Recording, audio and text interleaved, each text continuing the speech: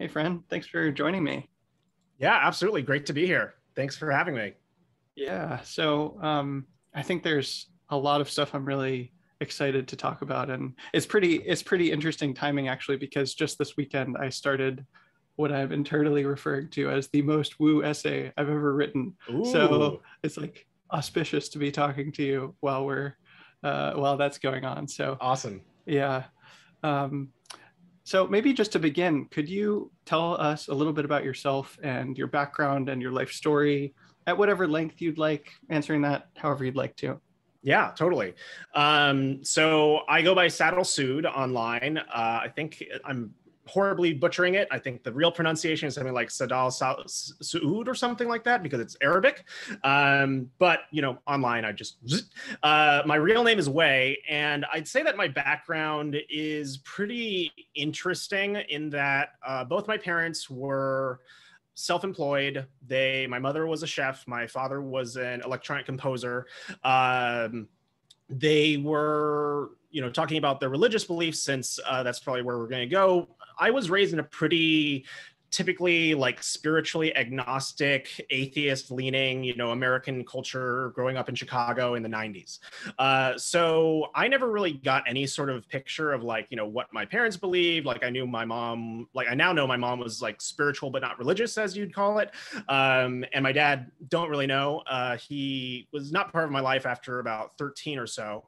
And I had a pretty normal childhood, I'd say. Well, no, that's not true. I like to say that, but the fact is I was like a pretty lonely kid. And I had like a computer I think I had my own computer by 11.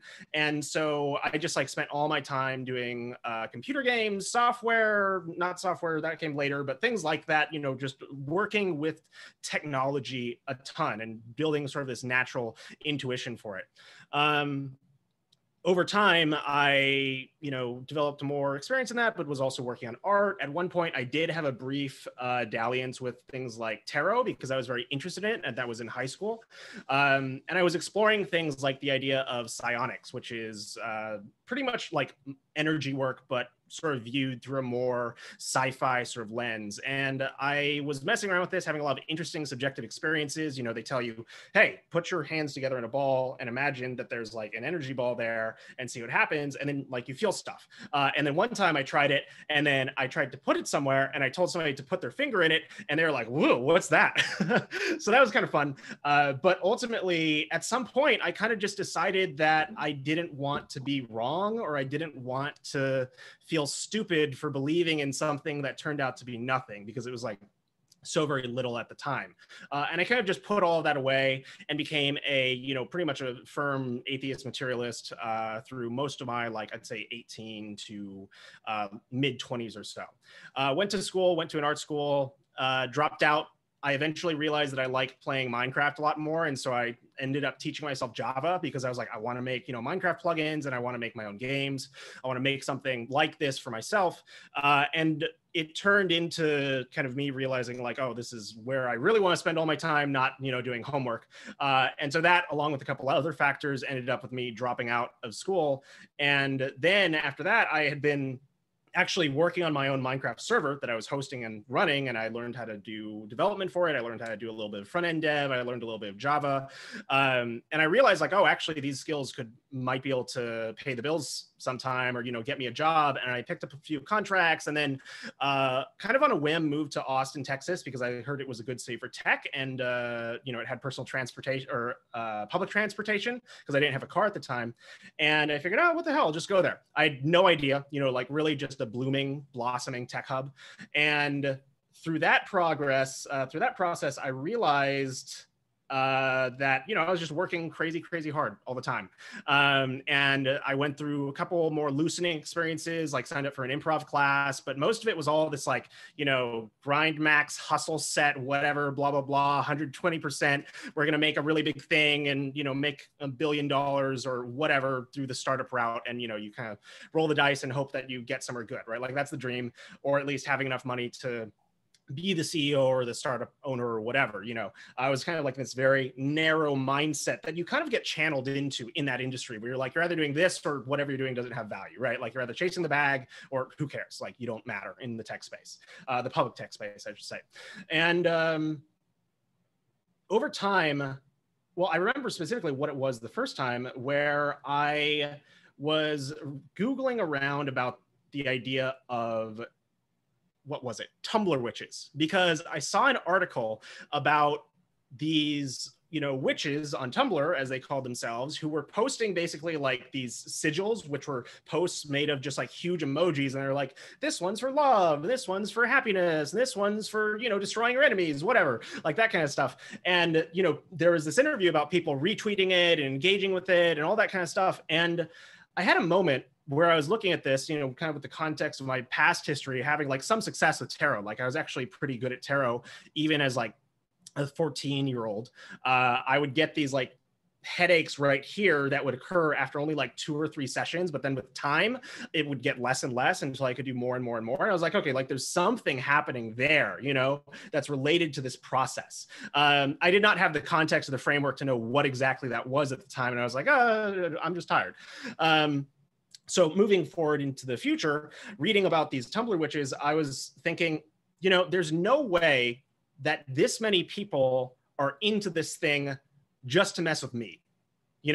Like that's often kind of the way that I would approach things, or I would see other people approach it, where it's like, oh, like all this woo stuff, all this magic, all this mysticism, it's, you're trying to sell somebody something, you're trying to trick somebody, exploit somebody, get something from them.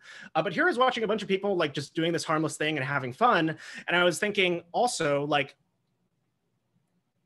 either this is real, or all of these people, thousands and thousands of people, maybe hundreds of thousands of people on Tumblr are getting something out of this that is valuable enough that it's worth engaging with, even if maybe it makes you look stupid, or, you have to have a sigil on your Tumblr. And like, obviously Tumblr is a different sort of space, but there's some amount of investment that people are putting into this. And either that means it works, and in a way that is not understood by the mainstream, especially mainstream media, or it doesn't work, but it's so valuable and people are getting enough out of it that it's worth doing regardless. And so I thought, well, I want to know what the heck that is, because if it does work, if it can give me like, a 5-10% edge in optimizing my life, then it is worth spending years of it trying to pursue that, right? Because it's like blanket is my perception, or was my perception at the time. And that was also the way I thought about it. Like, like how can I hone myself, optimize myself, like squeeze this magic out so I can increase a number. And I ended up getting another tarot deck, and I started doing some research and reading about pretty much everything I could get my hands on. The way I learn is very much look at everything that exists, connect it all together, and see what it implies about the shape of the world. Because I think a lot of the time we have like one major perspective or belief change, and then we're like, oh, that was wrong, this new thing is right. But through this process, I had that happen so many times, where I was like, well, there's no way that one thing can be wrong and one thing can be right, right? Like they all have to have a little bit of the shard of truth within them. And it's my job to basically like triangulate them from all these different perspectives and figure out, okay, what is the thing that everybody does agree is actually happening here? Had some weird experiences. I started with tarot, just doing daily pulls and finding it worked really well, weirdly. And then over time, I eventually was like, okay, I guess I should learn this astrology stuff, because tarot had these, all these symbols associated with them. I had this deck called the Hermetic Tarot, and it would put all of the planetary glyphs and the astrological glyphs all over it. And so you could learn the correspondences and have deeper meanings. The way I was playing around with tarot at the time was very kind of like still secular, spiritual materialist, where I was like, yeah, like this is weird and there's weird stuff happening, but I don't really believe it. I'm just, testing it out and seeing how it goes. And so with astrology, especially astrology, like I had a lot of stigma about astrology, like many people who don't know about it do. And I was like, oh, fucking astrology. Can I swear? Is that okay? Yeah, of course. Okay. So, astrology, like who gives a crap about that? Like that is just bullshit. we all know that. I'll just go read one book and then I'll learn the 10 planets and whatever, and then I'll be able to apply it to the tarot, and then I'm good to go. So I bought the one book. It was the only astrology book you'll ever need by Joanna Warfolk. And it is not the only astrology book you'll ever need, not by a long shot, but it was a really good introduction. And I was finding like, it blew me away. Like it just blew me up. I was like, there's no way this book, who, you know, doesn't know me, should be able to tell me anything that really maps so well to my personality, way above chance. You know, like we're not talking 50-50, we're talking like, you know, 80% of the stuff I was reading, I was like, oh yeah, I could totally see that's me. But the other piece of it that was really convincing too was thinking, well, not just what do I see myself in, but what don't I see myself in? Because out of all the definitions in my book, in my chart that I was comparing the book against, there's, you know, maybe like 90% of the book is everything else. And I was like, yeah, that's not me. That is not my experience. That is not the way I live my life. But I can think of people that are like that. I can think of people I've met who really are those extremes. And so it was kind of this exercise in reining in my subjectivity by embracing it in a weird sort of way. And that basically just turned into a massive rabbit hole. I realized, oh, hey, I could probably combine computation and astrology. And I started a project where I was first interested in thinking, well, okay, if this works, then I'm a single guy, so I should be able to use it to find a partner, get laid, something like that, right? Because initially astrology is like, okay, it's all about personality. It's all about who you are. And thus it's also about compatibility, or synastry is what it's called. And in the astrology world. And so I was learning a lot about synastry because I was thinking, well, I could save a lot of time going on all these dates and, you know, like exploring these, you know, long paths with people if I could just look at our charts and be like, okay, yeah, like that's promising or that's not. Maybe I don't know everything, but, you know, it's a filtering criteria. And then I thought, well, actually, that could be a dating app. You know, I'm like, okay, let me put on my capitalist hat here and think you could make a dating app where you could use astrology to build a long-standing database of people where every time somebody new joins, you just compare their chart against every other thing in the database, every single person. So, you know, even though you're not actively using it, it could still deliver value. And you could even tune the parameters of your experience because that's what astrology lets you do. It lets you choose these sorts of experiences. Eventually, or rather immediately, I realized that to do it in a responsible way where I felt that it actually worked and it delivered the value I wanted to, that I was seeing in the first little hints of synastry I was doing for myself, I realized I would have to do this for, you know, like hundreds of interviews with couples. I need to look at their synastry. I need to gather it. I need to, you know, mark all the data down. I need to convert it into an algorithm. I need to figure out how to interpret it. I'd have to like compare notes, all that stuff. So I gave it up. But I had the core software that let me pull charts, that let me run them, that let me do basic calculations, transits, things like that. Over time, seeing more and more examples and using astrology more and more in my own life and the way that it pops up time and time again. At this point, I've pretty much been completely astropilled because I'm just using it and working with it constantly, and it delivers pragmatic results, which is mostly what I search for. But now it's taken on a much more sort of in-souled and spirit-focused emphasis, which not everybody is down for. And I kind of pull that back a little bit when I'm talking to people who are not either familiar with astrology or come from a more like atheistic, materialistic worldview. But there's a whole lot of evidence that that is not what the world is like, and that is not what reality is like, and that we don't have to live that way, and that a lot of what we could have does not necessarily have to take away from the culture that we live in now. And so, you know, there's this whole idea of like a slippery slope of like, oh, what if you believe in this stuff and then you go insane and, you know, you become really stupid or whatever. I don't know, hasn't really happened to me as far as I can tell. You know, certainly people who would presume that has happened say it's happened, but I still feel like myself and all that. But where I am now as a result of my perspective is kind of interesting because, you know, I come from this dual background of getting to play around with this spirituality, astrological, new agey woo sort of stuff, but also having a grounding in like, okay, how do we actually computerize this, turn it into software, think about it analytically and carefully and very precisely. There's as many ways to do as astrology as there are people, and this is my methodology. And I do think it is a unique strength for me because I can kind of see both camps. it has some difficulties because, you know, some people at both camps are like, I'm the enemy, because on the one hand, I'm, you know, trying to bring in this idea of like woo and spirituality, which is obviously fake. And then on the other hand, I'm trying to add computers and analysis and things like that to the woo, which is obviously impossible. I disagree, obviously, with both camps, with plenty of nuance that respects a lot of viewpoints, because I think that's the only way that we can get to a world where we're able to use this and not, you know, have a real sort of like contention about it. Because I do believe that we can bring our lives into alignment with these very, in some cases, very easy and simple tools if you automate them, that don't necessarily have to have you, you know, ending up making your own altar and praying every day or meditating or what have you. Like, I think there's lots of low-hanging fruit for the people that, you know, could just use an app for it or something like that. But then on the flip side, for people who are really interested in the wisdom and in the learning, it's genuinely life-changing. And yeah, that's kind of where I sit. I'm personally invested in trying to introduce people to astrology who are interested in it, who are trying to find something a little bit deeper about the world and about their own experience. It's only one map of reality, but it can be used very, very effectively in a lot of different ways. Yeah, I think that's about it. Cool. Just out of curiosity. Oh, and you're lagging a little bit for me, Tasshin, I think. Okay. Is this better now? Let's see.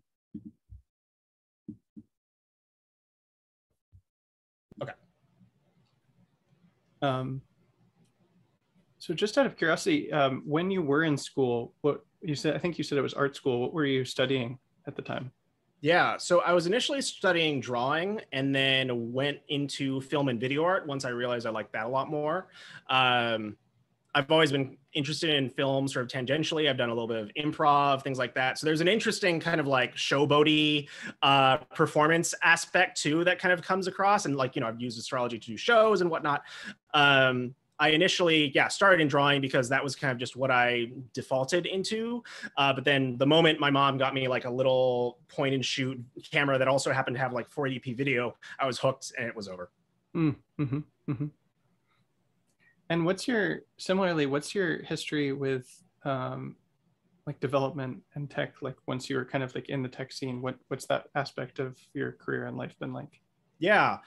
So I've been working in tech for about a decade at this point, for 3 or 4 years as a software engineering manager, and then 6 or so on the back end doing IC or individual contributor work. So I started as a front end developer, so building like UIs that you can actually see and interact with on devices, and then mostly got into leadership work and management after that, and kind of stretched out into full stack, so building entire applications. So over that time, that's kind of what's given me the, you know, pulled together bits and pieces where I'm like, okay, I could actually build an app on my own, like from the bottom up, because I've seen a little bit of everything.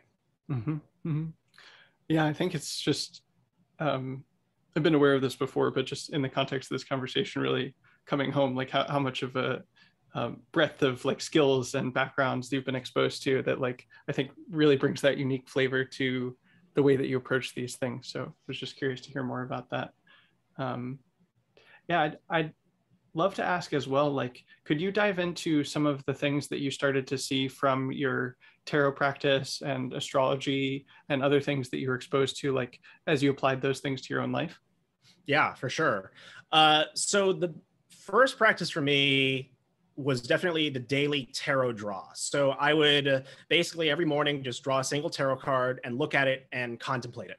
And, you know, there's a set of default meanings there, and you can read those and then just think about it throughout your life as you go through your day and see what you observe. And, you know, at first, like the natural thing to think is like, oh, well, you're just looking for the stuff that you saw in the card. Like the card is random. It doesn't matter.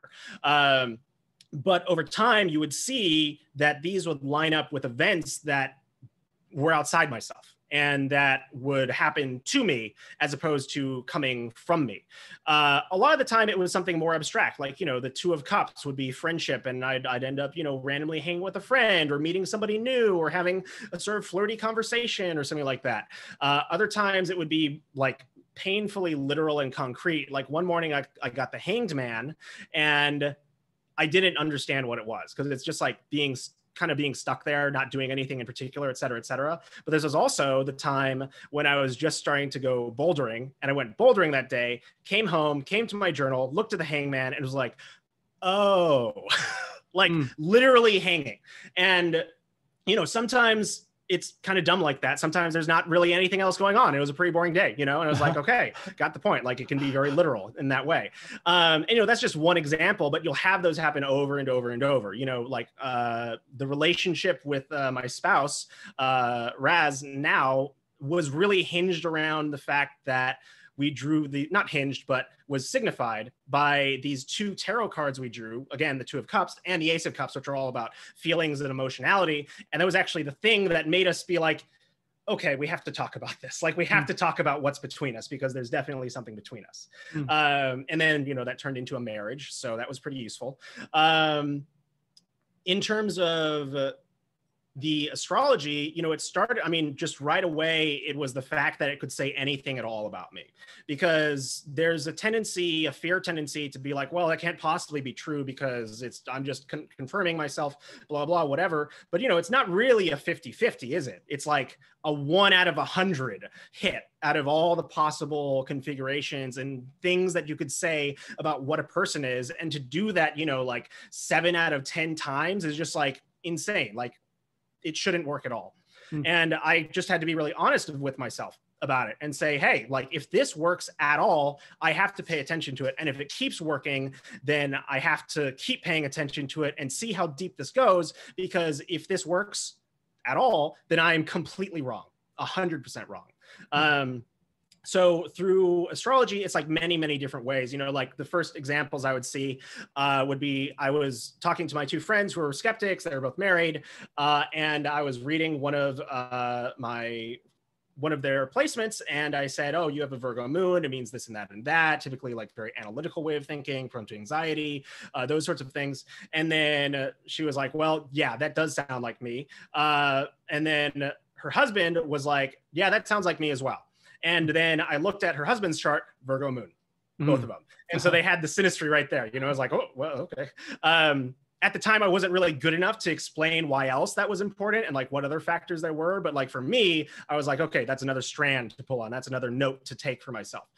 Some sort of correlation that shouldn't happen. So basically, like, tons of stuff like that. Eventually I got into transits, which also show you predictions, and then just stuff would happen in my life where I was like, yeah, that's the definition of that transit, you know, like that is what I read, and then it happened to me. So I'm like, well, okay, I guess that, you know, it's not like I could have caused this thing to occur to me, but it did happen. So you've been really writing up a storm recently, writing some really lovely stuff. And I wanted to pull out a specific sentence that you wrote in the Phenomenology essay. Around here, we take our phenomenology seriously, which is both an excellent tweet and an excellent essay. Yeah, I just felt like that said something that I already agreed with what you said in there, but it just said it so well and might help someone that might not see things that way already tremendously. But I wanted to pull out a specific sentence from that essay and read it to you and ask you about it. So, if you're reading this, you probably know who I am, but if not, I'm a formerly atheist programmer, skeptic turned woo-woo tarot card throwing astrologer programmer, bowed down by the relentless phenomenology of my experience. I did not particularly enjoy the experience of having my worldview chipped at piece by piece every morning by an uncannily, inexplicably accurate tarot card, but my life is infinitely better for it now. Wanted to ask you about this description of having your worldview chipped at piece by piece. And I know it's really, knowing you, like we've talked before and met before and talking to you now, it's like very easy to like rewind like 7, I don't know how many years ago and be like, oh yeah, he was probably like pretty skeptical, like in his head, like programming to get money kind of thing, the way you're describing, like that's easy to imagine. And then, you know, you're like doing your thing now. And I wonder what that experience was like for you, and almost like, what would you tell your past self about like starting this journey of like, hey, you're going to get into some weird shit. Like, here's what you should know. What would you tell that person, either yourself in the past or someone who might be in a similar position right now? Yeah. To tell myself, it would be something like, it's okay. You're going to enjoy it. It's going to get really weird, but it's 100% worth it. Because my experience at the time was, you know, I described it as really being dragged, kicking and screaming. And, you know, I didn't enjoy the experience of going through and talking to my friends and being like, hey, so I'm trying this thing. Can I do it on you? And then, you know, most of my friends being skeptics, because those were, that was the friend group that I had cultivated and created. If it were somebody that isn't me, I would say, pay very close attention and don't come to any conclusions. That's it, because that's all you really need. One time I made a tweet and it was about astrology. It was about woo stuff in general, about, you know, how enriching it can be. And somebody sent me a message, or they left a reply that was like, you know, I really want to start, but I'm not ready to take the leap of faith. And I told them, you know, there's no leap of faith required whatsoever. All you got to do is, you know, buy a tarot deck, or even an app, or, you know, just do some astrology online and just take a look. You can always back away from the pit at any point. And really, it's not a pit, it's a jungle. You know, the deeper in you go, the harder it is to come out. But you can take that first step in and just be like, nah, there's panthers and cougars and snakes and bugs, and it's really sweaty and muggy in there. I don't want to go in there. Not necessarily a description of woo, but, you know, that's how it can feel from the outside, although sometimes it gets that way on the inside too. Yeah. Uh-huh. Huh. Let's see. How do you, I don't know, I saw this tweet earlier today from you where you're like, this was like so quintessential you. I loved it so much. You're like posting about this pyramid that you're putting over your food, because some people report apparently that that preserves the food better, and then you're doing next to it some other food that's the same food but not preserved. You're running the experiment for us. Like, so this is like novel territory for you. In this domain. How do you think about that or approach that? Like, how do you evaluate what you're finding when you do pay attention to your experience, when you do run these experiments? I mean, that one's pretty straightforward of like, obviously if the food is better preserved, that's pretty straightforward. But, you know, say you're encountering something that's like a little bit less tractable or like obvious. Yeah. Even with the food example, you know, I've got 10 grapes here, 10 grapes there. There's a lot of variables to consider, such as, you know, is me passing by it having some sort of effect, especially the fact that I'm seeing it. So somebody commented on that because, you know, around my space, we believe that intention affects stuff. So even if there is an effect of the pyramid, we still ideally would cancel out the awareness of the experiment. We'd do it double blind and would not, you know, have it visible, because now it's like in my kitchen, I walk by it and I glance at it and I'm like, oh, I hope I'm not, you know, sending bad vibes to the outside grapes or good vibes to the inside one or whatever. And so I'm thinking, okay, I'll move it in the back. But like the way that I think about that, even if that does seem to be the case, is taking what you know about metaphysical concepts or your experience of spirituality and applying it with a little bit of, you know, fuzziness or a little bit of bleed, right? Like depending on how exaggerated the effect is, if the grapes are barely any different, then I'd be like, okay, maybe that was my brain, or maybe it was slightly the pyramid, who knows? But if it's very dramatic, I can be like, yep, that's probably the pyramid. I don't need to think about that too much more in practice, right? But for this is an experiment for my own gratification. So I'm probably not going to go out and do the double blind thing. I'm probably not going to, you know, compile a ton of like pyramid fruit experiments or anything like that. I can just say, hey, I did this. It seemed to work. You can try it if you're curious enough, and then go for it. And for me, I'm just like, okay, I have this little fuzzy nugget of a little bit about reality, which may or may not apply somewhere in the future. And if it does become critical, that's when I decide to go out and like research a lot more about it. So like, if I were to say, oh, all of a sudden I think I want to build a giant pyramid because of this experiment, I might then, you know, go read some books on pyramids or something like that. But for the things that are more subtle, I would call it the general suspension of judgment and disbelief. And normally that's like a bad thing, right? It's to enjoy fantasy. But when we're dealing with the reality that is very subtle, very nuanced, very layered, that can have multiple impacts, where the observer is a participant in the experiment and affects the outcome of all experiments, and even thinking about the experiment or controlling or conducting the experiment can change it, you have to be really, really thoughtful, I would say. You have to really be careful where you draw hard lines and where you don't. Because sometimes you do need a certain hard line, right? Where you're like, no, that is a reach based on what I know and have seen to be true, and I'm just grasping at straws. So a lot of it is about the interiority of your experience. Because one thing that I've learned as I've gone on and done this work is that it's very intuition building. And you often have an intuition about when you're correct about something or not. And even that, it can be suspect, right? Because we're talking about paying attention to a subjective inner state, which, you may misremember, which you may be caught in the throes of. It can be very difficult to manage all that. So all you can really do is to say, I'm not going to decide what this means yet. I'm going to do it multiple times over and over and over until I think I have a working theory. And then if I notice something that seems to break that theory, then I gotta, look at that really, really hard and think about that really hard and try and replicate it in whatever manner is possible. I think that gets to a really good point, which is, for me, at least in my own life and practice and experience, like that seems like really the crux of a lot of this territory for me, is like noticing that thoughts and feelings seem to have causal impacts, which is, as far as I can tell, in direct contrast to like the ordinary phenomenology that a lot of people you might bump into in a shopping mall are inhabiting, right? It's like, yeah, like theoretically, maybe quantum physics says something about like with particles, the observer effect or something, but like in everyday life, your thoughts aren't people, like I've been thinking about this a lot, because I don't think that the everyday phenomenology that people are inhabiting is something that is ever like formally indoctrinated in the way that you like might learn, I don't know, the Pythagorean theorem or something like that. It's not like anyone is ever like, well, time is linear and your thoughts do not have causal impacts, and like everything is matter, but somehow that's just baked into the ordinary experience of going to a Starbucks or whatever it is.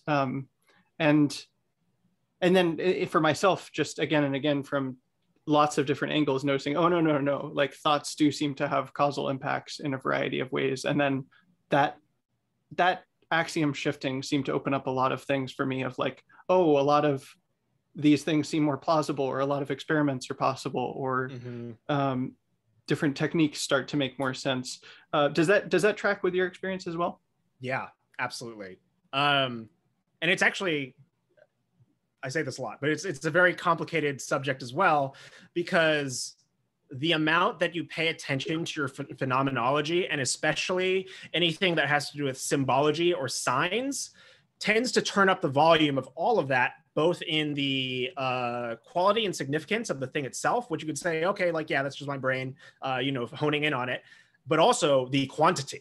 So not only do you begin to notice more singular events, you notice more of them happening constantly until you're just like getting hit in the face with freaking omens. And you're just like, enough, stop. I get it. It's real. I understand. Like I've literally had like those uncle moments where I'm like, you need to stop. This is too much. I'm freaking out. And it's a very bizarre experience that way. But then on the flip side, the thing that makes it so hard to, I think, access this modality is the fact that it is presumed. You will find in certain instances that, like, okay, somebody will directly explain what magical thinking is and why it's bad and why it's wrong and all that stuff, or how, whatever fantastical seeming thing is just Neil deGrasse Tyson, whatever, explain it away, blah, blah, blah. He loves to do that. He loves to take something normal and pretty cool and then be like, it doesn't matter because it's just this physical happening, but people do that with magical stuff all the time. They'll NDT it.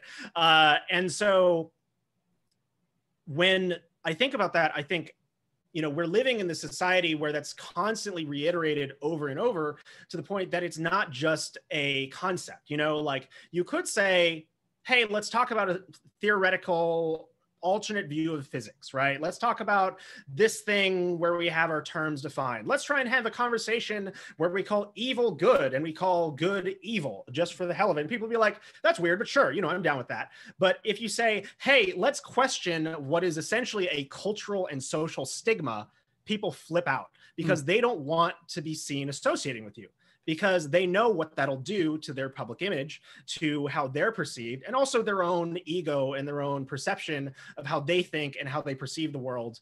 And, you know, missing a really, really, really big thing is part of it too. But that's not anybody's fault, right? That's just kind of how our culture is structured. And that's the natural lines that we fall into. But, you know, that's just the mainstream. Like there's plenty of people having these kind of outside experiences on the margins where they're able to see this. Would you say there are any other really critical axioms of the worldview that you've come to inhabit other than like this one we were just talking about of like thoughts and feelings have causal impacts? Like any other like key load-bearing pieces of your worldview? Yeah, I gotta pull them up because they're deep in there now. One of them is that there is the right time for everything, which is, you know, it sounds very vague, but I mean it in a very literal sort of way, in that my conception of astrology is that it mirrors the way that things are. You know, the planets are not literally sending rays. I mean, who knows? Science might find out something crazy. Like they're finding crazy stuff every day about the nature of reality. But like, so far, the mainstream perception in astrology, like people who actually practice it, is that the planets are a system of signs. So when you're looking at, for instance, you know, I can say the sun is in Cancer. So it's more likely for people to be caring about reproductive rights. That's Cancer, that's motherhood, that's nurturing, about, you know, families, babies, even, you know, the breasts, like the Cancer rules the breast as body parts. All of the signs rule different body parts. And we might say, you know, Mercury there also suggests the communication because Mercury is also in Cancer, but Venus is in Gemini, and Gemini is very prankstery, very playful. You know, you like to do a lot of gossiping around that time. I feel like gossip has really picked up through the Gemini periods just on Twitter. So you would say, okay, well, this is a great time for gossiping about, you know, women's rights, or I mean, I want to say gossiping about that, right? Like discussing it, but then just gossiping about people in general situations, contemplating what it means to make a home or to have a family or to give birth or to care for somebody in a really genuine way. And that happens on the slower time scale. You know, you have Jupiter, Saturn out there also signifying things. So like Jupiter is in Aries, bringing, you know, lots of aggression, lots of independent thinking, lots of sort of like martial attitudes to the fore.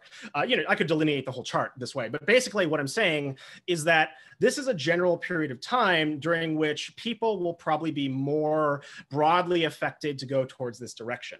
But everybody also has their own natal charts. So the sky, its impact will be based on how directly it contacts the places that signified the story of your life at the time of your birth. So when I say that every time there is a time for everything, I mean it in a very literal way. Like there's a very specific time at which you should do something that will have an ideal or an optimum effect, both going by the signs, because it suggests a receptivity on the part of the universe according to the signs of astrology, or call it, you know, reality, or the, you know, unconscious consciousness, or public, you know, collective consciousness, whatever you want to call it. This would be a good time for that sort of stuff. Like, for example, I just out of nowhere ended up watching Russian Doll, which is entirely about, well, season 2 is about family history. I don't want to spoil it any more than that, but it's a very, very Cancer show. And even though it didn't come out during a Cancer season, I started watching it during a Cancer season. I was like, oh, hey, this is totally on theme for the thing. So that's one layer at a very broad layer. You know, that's kind of like societal. That's where you see things. I believe that when we have these major sorts of configurations, you see things happen in the public sphere. You know, you see things occur very broadly. Like, for instance, when we had all those things with the buildings slowly collapsing into the water, into the ocean, that was a Saturn-Neptune sextile or semi-sextile, where those two planets were directly in alignment, with Saturn being structures, old things, but also like the literal ground, and Neptune being oceans, waters, dissolutions, things disappearing. And there was also that really big restaurant boat in China, which was like super, super old, that finally got towed away very slowly, so like that's an example of one of the public surface significations. But the moon moves through the entire sky in 28 days or so and goes through every single sign. So you have the distribution of all these things occurring. And then the ascendant moves 1 degree every 4 minutes. And so the ascendant is like literally the horizon. So as the Earth turns, you have a different sign on the horizon suggesting a different sort of nature of things to happen. And then there's another layer called lots, which are these special points that are derived from a combination of planets and the ascendant. And those can move even faster, sometimes slower, but usually faster, because you have the dual movement of the moon and the ascendant as the root for most of them. And so you have like all these different things that are signifying different moments where special things could happen, or where there are certain things that are ideally supposed to come of that moment. A lot of the time this happens completely accidentally, right? Because it's kind of like the mind of the universe. Like people get possessed with the idea that, oh, I should do this thing right now, or like this is the time I want to release this thing. And you look at the chart and it perfectly describes the thing they wanted to release. Other times when people get a very impetuous impulse where they're like, oh, I like need to do this, but it comes from a place that is not of wisdom, I should say. Like it is a pressure, it is internal kind of like driving conflict to do something. You can often see that in the chart too, suggesting people taking hurried actions or not thinking very well through the course of their actions, or just, doing something prematurely, or it just having bad outcomes overall for that type of action at that time. So that's one, which is important. So I talked about it a lot. Can you say more? I'm not sure I understood about the way you were understanding the causation of astrology, of like there are all these planets and you're saying that there are signs rather than directly affecting us. Is that right? What does that mean? And can you say more about that? Yeah. So there's many different conceptions of ways you can think of astrology. One being that the planets directly cause stuff to happen, which is a very old, view from thousands of years ago. And mainstream science says, no, that's not possible. Like, nothing can travel through space like that. Like nothing would affect us, et cetera, et cetera. But I recently learned that it only takes a couple minutes for light to get to us from Pluto. And there's a whole spiritual principle around light. So I've put a pin in that and I'm suspending my disbelief about it. But that is not the model that I usually explain to people. I just think it's very interesting and is one example of a way you can think of it. The other way is more that information is encoded into reality everywhere.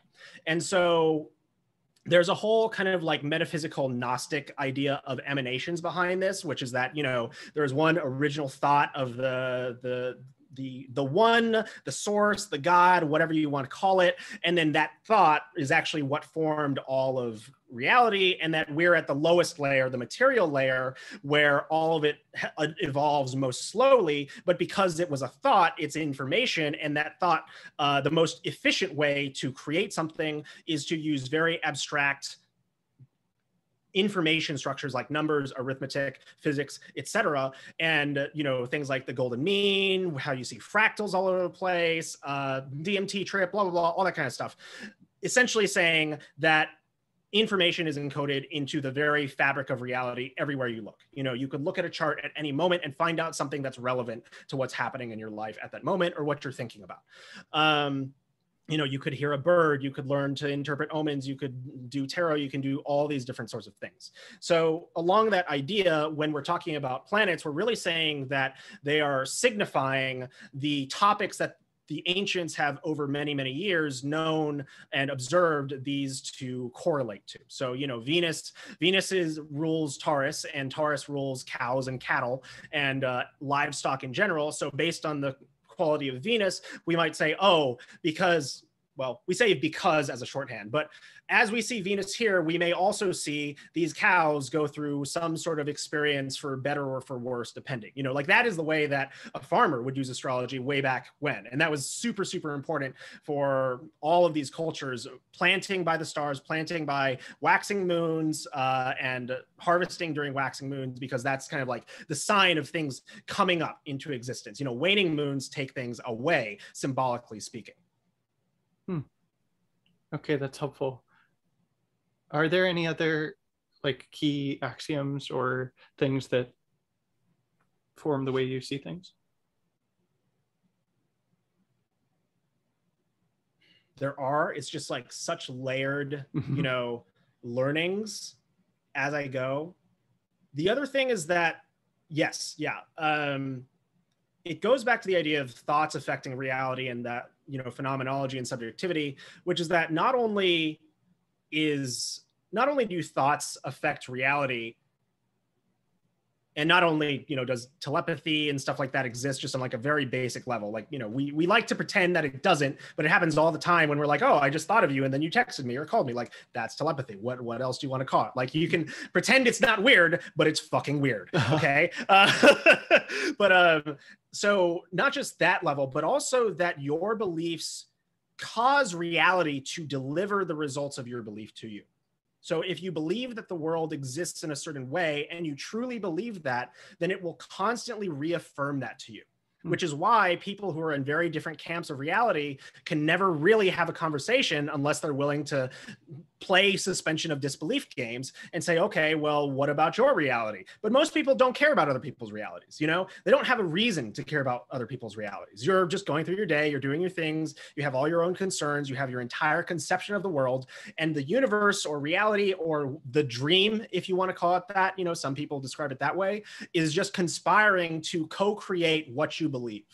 To some extent, you know, like I do believe, like for me, I did not believe in this stuff at all. And then I got yanked onto it. So there's an element of fatedness and an element of like things you're supposed to do. But I genuinely also believe that some people are just not meant to explore these things. They're not meant to learn about woo or astrology or whatever, maybe because they're an incredible atheist scientist and their work needs to get done in order to help the world. But if they didn't learn about this woo, or if they did learn about this woo side, they might, you know, join a secret society and never give back to the world whatsoever, something like that.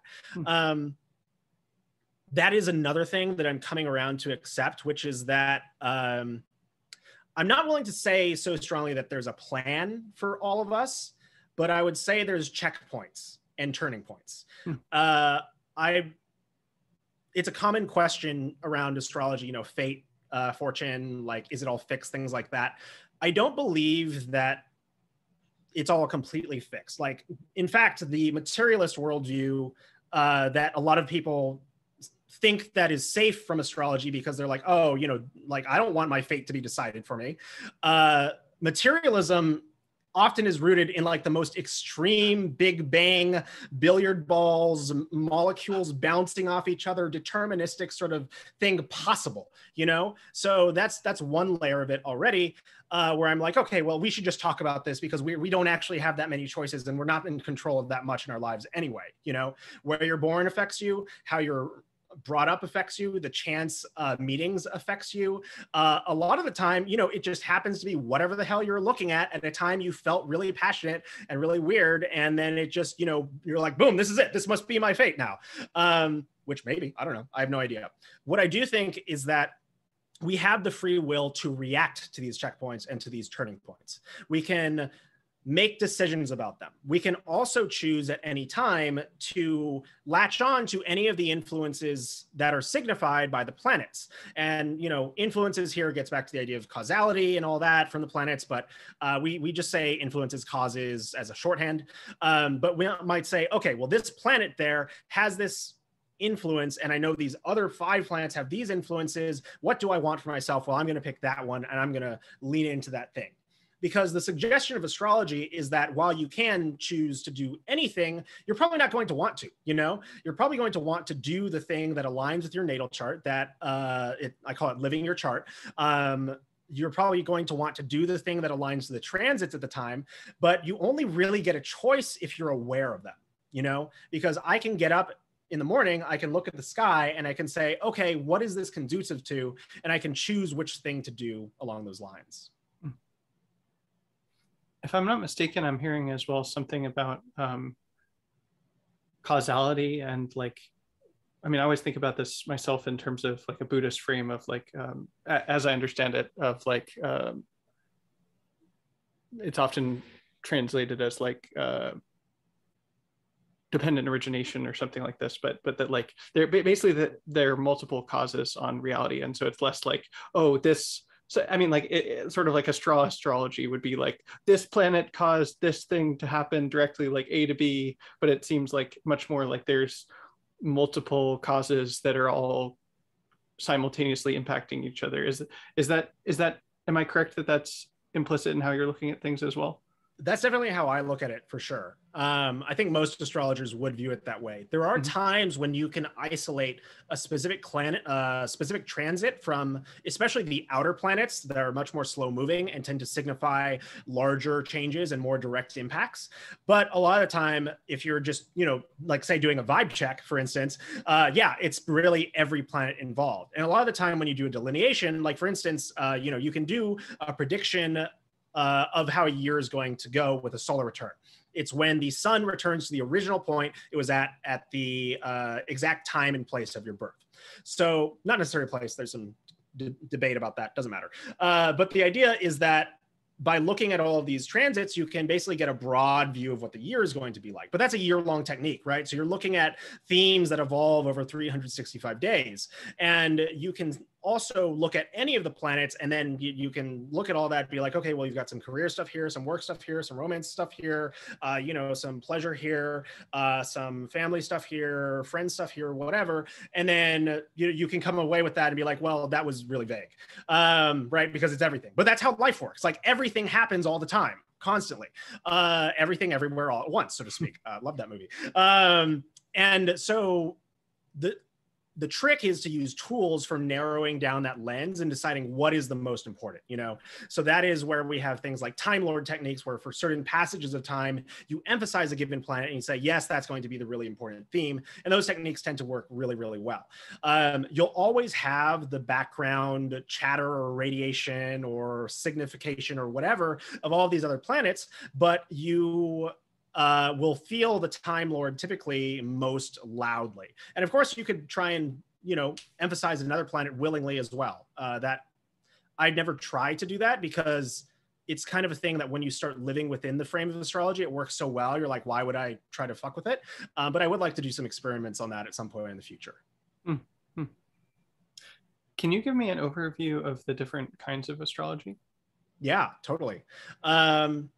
So first and foremost, there's natal astrology, which is the practice of taking a chart and then looking at it. And then in modern practice, it's all about character analysis. It's all just personality. Like you have, moon in Virgo, so you're analytical, you distance yourself from your emotions, you need to talk through them. Writing is really good for you, stuff like that. The sun is in Leo, so you're a loudmouth, a braggart, you like to be arrogant or you like to be generous or whatever, blah, blah, blah. That is really a accretion of a disconnect from the lineage of astrology that occurred roughly, you could point it back to 1914 during a legal case against Alan Leo, an astrologer in Great Britain, who was sued for fortune telling, essentially. And his defense was that actually it's not fortune telling, this is a system of character analysis. I don't think that was the crux of his actual argument, but he felt that in order to save astrology from basically what was his equivalent of the Inquisition, would be to bury it and say, it's not fortune telling. There's no, predictive value in this. It's just for understanding yourself and, should be used with psychotherapy and things like that. I don't know the full history of why that stuck, versus everything else. Alan Leo was a very influential astrologer, but I don't want to pin all the blame on him. And who knows, maybe he did save astrology in the Western world. We just don't know.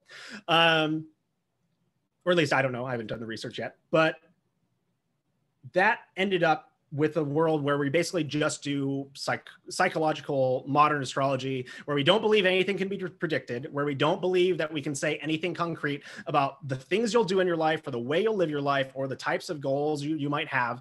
I mean, modern psychology does get into that a lot, as well as like modern psychological astrology, but the traditional techniques of like, this is going to happen at this time, this is the best time to do this thing, this is how you can ask a question of the universe and get an answer, all of that was pretty much lost. At least in its original form. Like, we've always had it, but the major popular understanding is the psychological astrology. So natal astrology essentially is the inclusion of all of that, but it can also be used to forecast, passages of time in your life, how the general character is going to be, how eminent, how impactful you might be, but also how famous or how popular you might be. It can show you, where you're likely to make friends, where you're likely to have enemies appear, where, whether or not you'll travel abroad throughout your life due to various circumstances, the nature in which you're likely to want to accomplish your goals, the supposed true purpose of your entire incarnation, like big things like that. Whereas modern psychological astrology, depending on how daring the individual astrologer or the researcher or writer is willing to be, may or may not go there at all. So that's natal astrology. There's also, as an extension of that, electional astrology, which is choosing the right time to do things. And sorry, one moment. So this goes back to the idea of what I was talking about, which is basically that you can look at the signs of the stars and say, okay, I know that this thing is going to happen at this time, or rather this sort of, polarity, dynamicism, energy of the moment, whatever is going to be like this, that will be ideal. So I'm going to do this thing at that time. Electional astrology is conceptually pretty simple, but it's a deep and complex art because there's so many different factors going on, because, you're not just talking about your own birth where you can take time and have subjective moments and like contemplate it. You're talking about like, I need this thing to work and go well, so I need to time it down. And that's actually really valuable because you can test the rules directly for yourself. And I get to the point where I'm like, I even will like elect tweets, like I'll pay attention to them. And then when I have one, I'll tweet and I'll be like, I feel like that one won't do well, and I'll look at the chart. I'm like, nope, that's not going to do well. And then it doesn't do well. And then like most recently, I was able to even narrow a like count for a tweet I elected, and I like nailed it. I was like at least 80, at most 300, but I was like pretty sure it's conservatively around 80, got 121 from like, 2 days ago. So I'm like, I'm pretty happy with that sort of accuracy. And that was just an impulsive tweet, but I was like, I'm going to try it as if in its election and see if I can figure out how well it'll do or won't do based on my studies and research. You can use it for anything: weddings, job interviews, surgeries, big purchases. It's especially important for things where you don't have control over the outcome, where you just have no way to involve yourself at all except by choosing the time. So surgeries, dates, maybe, big purchases, things like that. All that's super dependent on when you do it. So, or rather I should say, that's when astrology can really help out and can give you a little peace of mind, because you're like, well, I at least could do something, one single thing, So like, for instance, before we had this call, I just bought a laptop and had to time it because it was a pretty big purchase and we're hoping they'll last like 10 years or so. And so I emphasize those factors in terms of what it'll be used for, as well as making sure that it has longevity in the chart too. Let's see.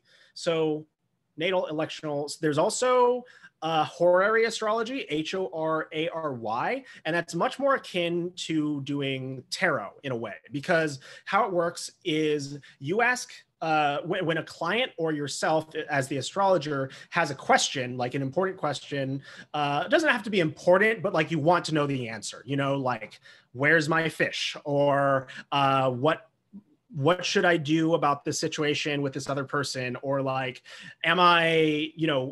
is my spouse pregnant? Or like something like that, if you're like, oh, like, I don't want to get a pregnancy test for some reason, which may or may not be more relevant in the future we're going into.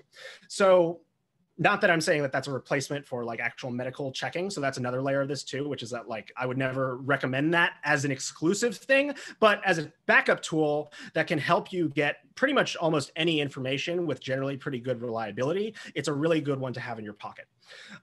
So the way horary astrology works is you might have a question, Michael, like say, oh, when should we do this podcast? Or, you know, will this podcast go well? And then you would send the question to me. And at the time that I read it as the astrologer, that is the time we cast the chart for both the time and the location, because it is the union of your need and my expertise with the signification of the universe, because there's a time for everything, right? If the time was not right, then, or if it was a time at which we like literally couldn't know about the question, the both of us, then by definition, the time was not right. So it's that moment of contact, which we call katarche, or a inception, beginnings, the moment of something new. There's a much more nuanced meaning to it that I'm forgetting at the moment, but that's kind of basically how you can think of it. It's the study of inceptions as questions. Interestingly, there's some evidence that this actually came as a sort of subsequent development of the practice of doing this just in order to read people's thoughts and like give people suggestions about like what they're worried about or thinking about, and then was added as a way to qualify that. And there's even techniques like with skeptics and horary, there's literally astrological techniques for guessing what object a skeptic is holding in their hand, things like that. And that's also where the thought reading comes in, because you can like literally look at a chart of a consultancy for a reading and tell what somebody wants, essentially. And so you can tell whether somebody's, you know, has good intentions or not at the same time. So natal, there's also synastry or compatibility astrology, which is the astrology of just basically, you know, do our charts work well together? And are we a good match? And, you know, there's all sorts of layers of analysis there for sex, for long-term companionship, for, you know, friendships, for families. Dynasty astrology, actually, I would say dynasty astrology is what truly astropilled me. That's when I was like, okay, it's done. Because dynasty astrology is basically family astrology, where you're looking at the family story through the lens of astrology and all the different charts of all these people. And what you see is time and time again, people are born in the same signs. They're born with key placements right on top of each other. There was one story in this great book on Venus and Mars, I believe, by Liz Green and Howard, no, I forget who the other person was. But it was a seminar and they were going through an example of 3 men basically who were experiencing this like epigenetic trauma that had to do with, I believe, alcoholism and, you know, just like very masculine sort of Saturnian themes of like, I can't express my emotions. You know, I'm a man, I'm not allowed to do those sorts of things. And they had, I don't believe it was the exact same planet, but they had the same placement that you could like literally draw, like drop a pencil through and it would be on the exact same point in all 3 charts. And that signified that dynamic for all of them. And also the connection between them and how they had to, you know, deal with their familial issues together. I feel like there's one more I'm missing, but those are some of the major branches.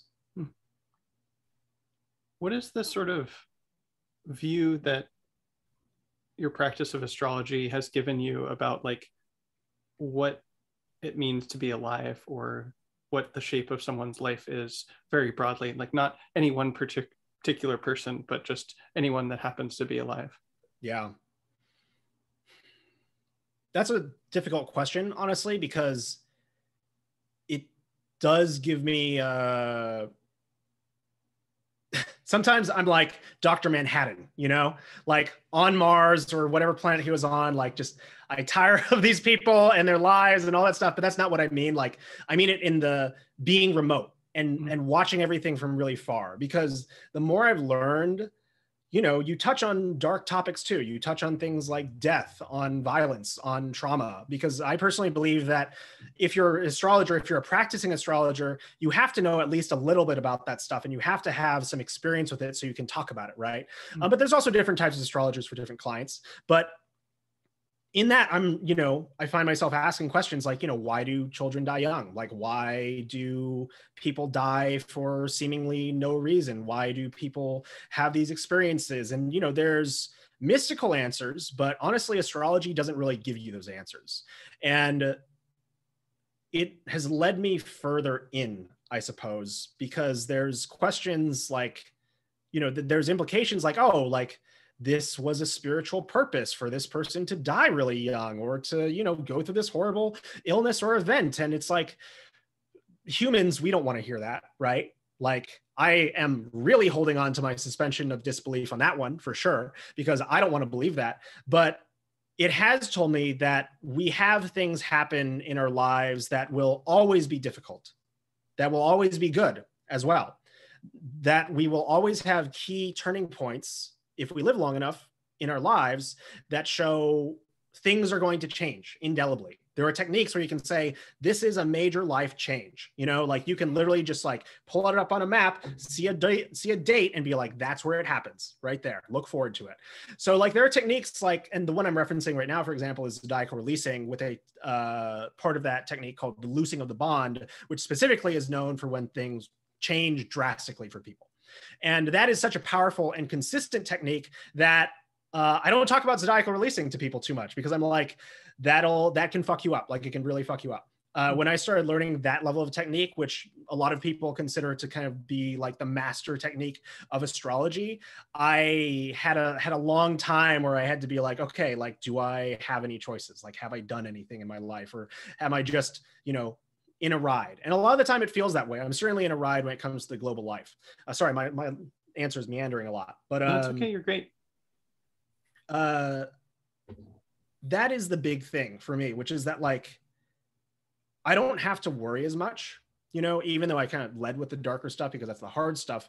In reality, most of our lives are about learning, about having these different experiences. And that's what astrology has shown me. Like, it's always an opportunity for learning at every moment. Even enjoying yourself is a way to learn about a better way to enjoy yourself and a better way to enjoy life itself. Even in my opinion, like suffering is an opportunity to investigate the source of that suffering and why that's happening. And astrology frames that in such a way where it's like, no, this is the point, you know, like you have come to this moment at this time. The nice thing is that you can also know when those moments are coming. You can know when the good times are good and when the bad times are bad. And as a result, you can get higher highs and higher lows where you really take advantage of the good times. And then, you know, like you shouldn't try anything too ambitious. You should focus on certain types of activities during the bad times, because that's probably the only stuff that's really going to work out. And a lot of that is really dependent, I personally believe, on the spiritual development that you experience as related to the significations of that planet. So, you know, for instance, everybody goes through a Saturn return from 27 to 30, roughly 28 to 30, because it's usually like a long multi-year process. And typically it's very hard for a lot of people because Saturn is the planet of duty, of responsibility, sometimes just pure limitation and punishment and just like tough stuff. But it's also the same responsibility to do good works and to plan and to learn patience and to become diligent and to do things in the right ways that you should have done them the first time. That's what Saturn teaches. And so when people have their Saturn returns, when they've done a really good job of that, they'll often say the Saturn return is the best period of their life so far. And then people who haven't done such a good job of that are like, Saturn return was super difficult. It was the worst. It was, you know, really hard. But at the end of the day, Saturn is there to, you know, change things or signifies that change and shows the ways in which you're likely to experience that change. But every single planet has its own rate and motion. Like Neptune, when Neptune was trining towards my ascendant, Neptune is all about the ethereal, the unseen, the unspeakable, was when I got like really, really, really into altered states, I would say. And like super, super deep. And then as soon as it stopped, as soon as it passed, I was like, oh, I feel different now. Like I'm good. Like I understand that I can be free of this. But like the thing was that during that time, you know, it's a very slow transit because Neptune moves very slowly. And I had to like encounter myself and be like, do I have a problem? You know, like, is this like a legit problem for me? And based on looking at my chart and the timing of it, I was like, probably not. Like, this is probably just Neptune's transit at this time signifying this. And I should just enjoy it while I can because it's not going to be here forever. And then it pretty much happened that way. Neptune is retrograding back again towards my ascendant. So it's happening again, but it's going to go back forward. And so I'm kind of like just taking it easy in the process because I'm like, I don't have to stress about this because I understand my own tendencies. So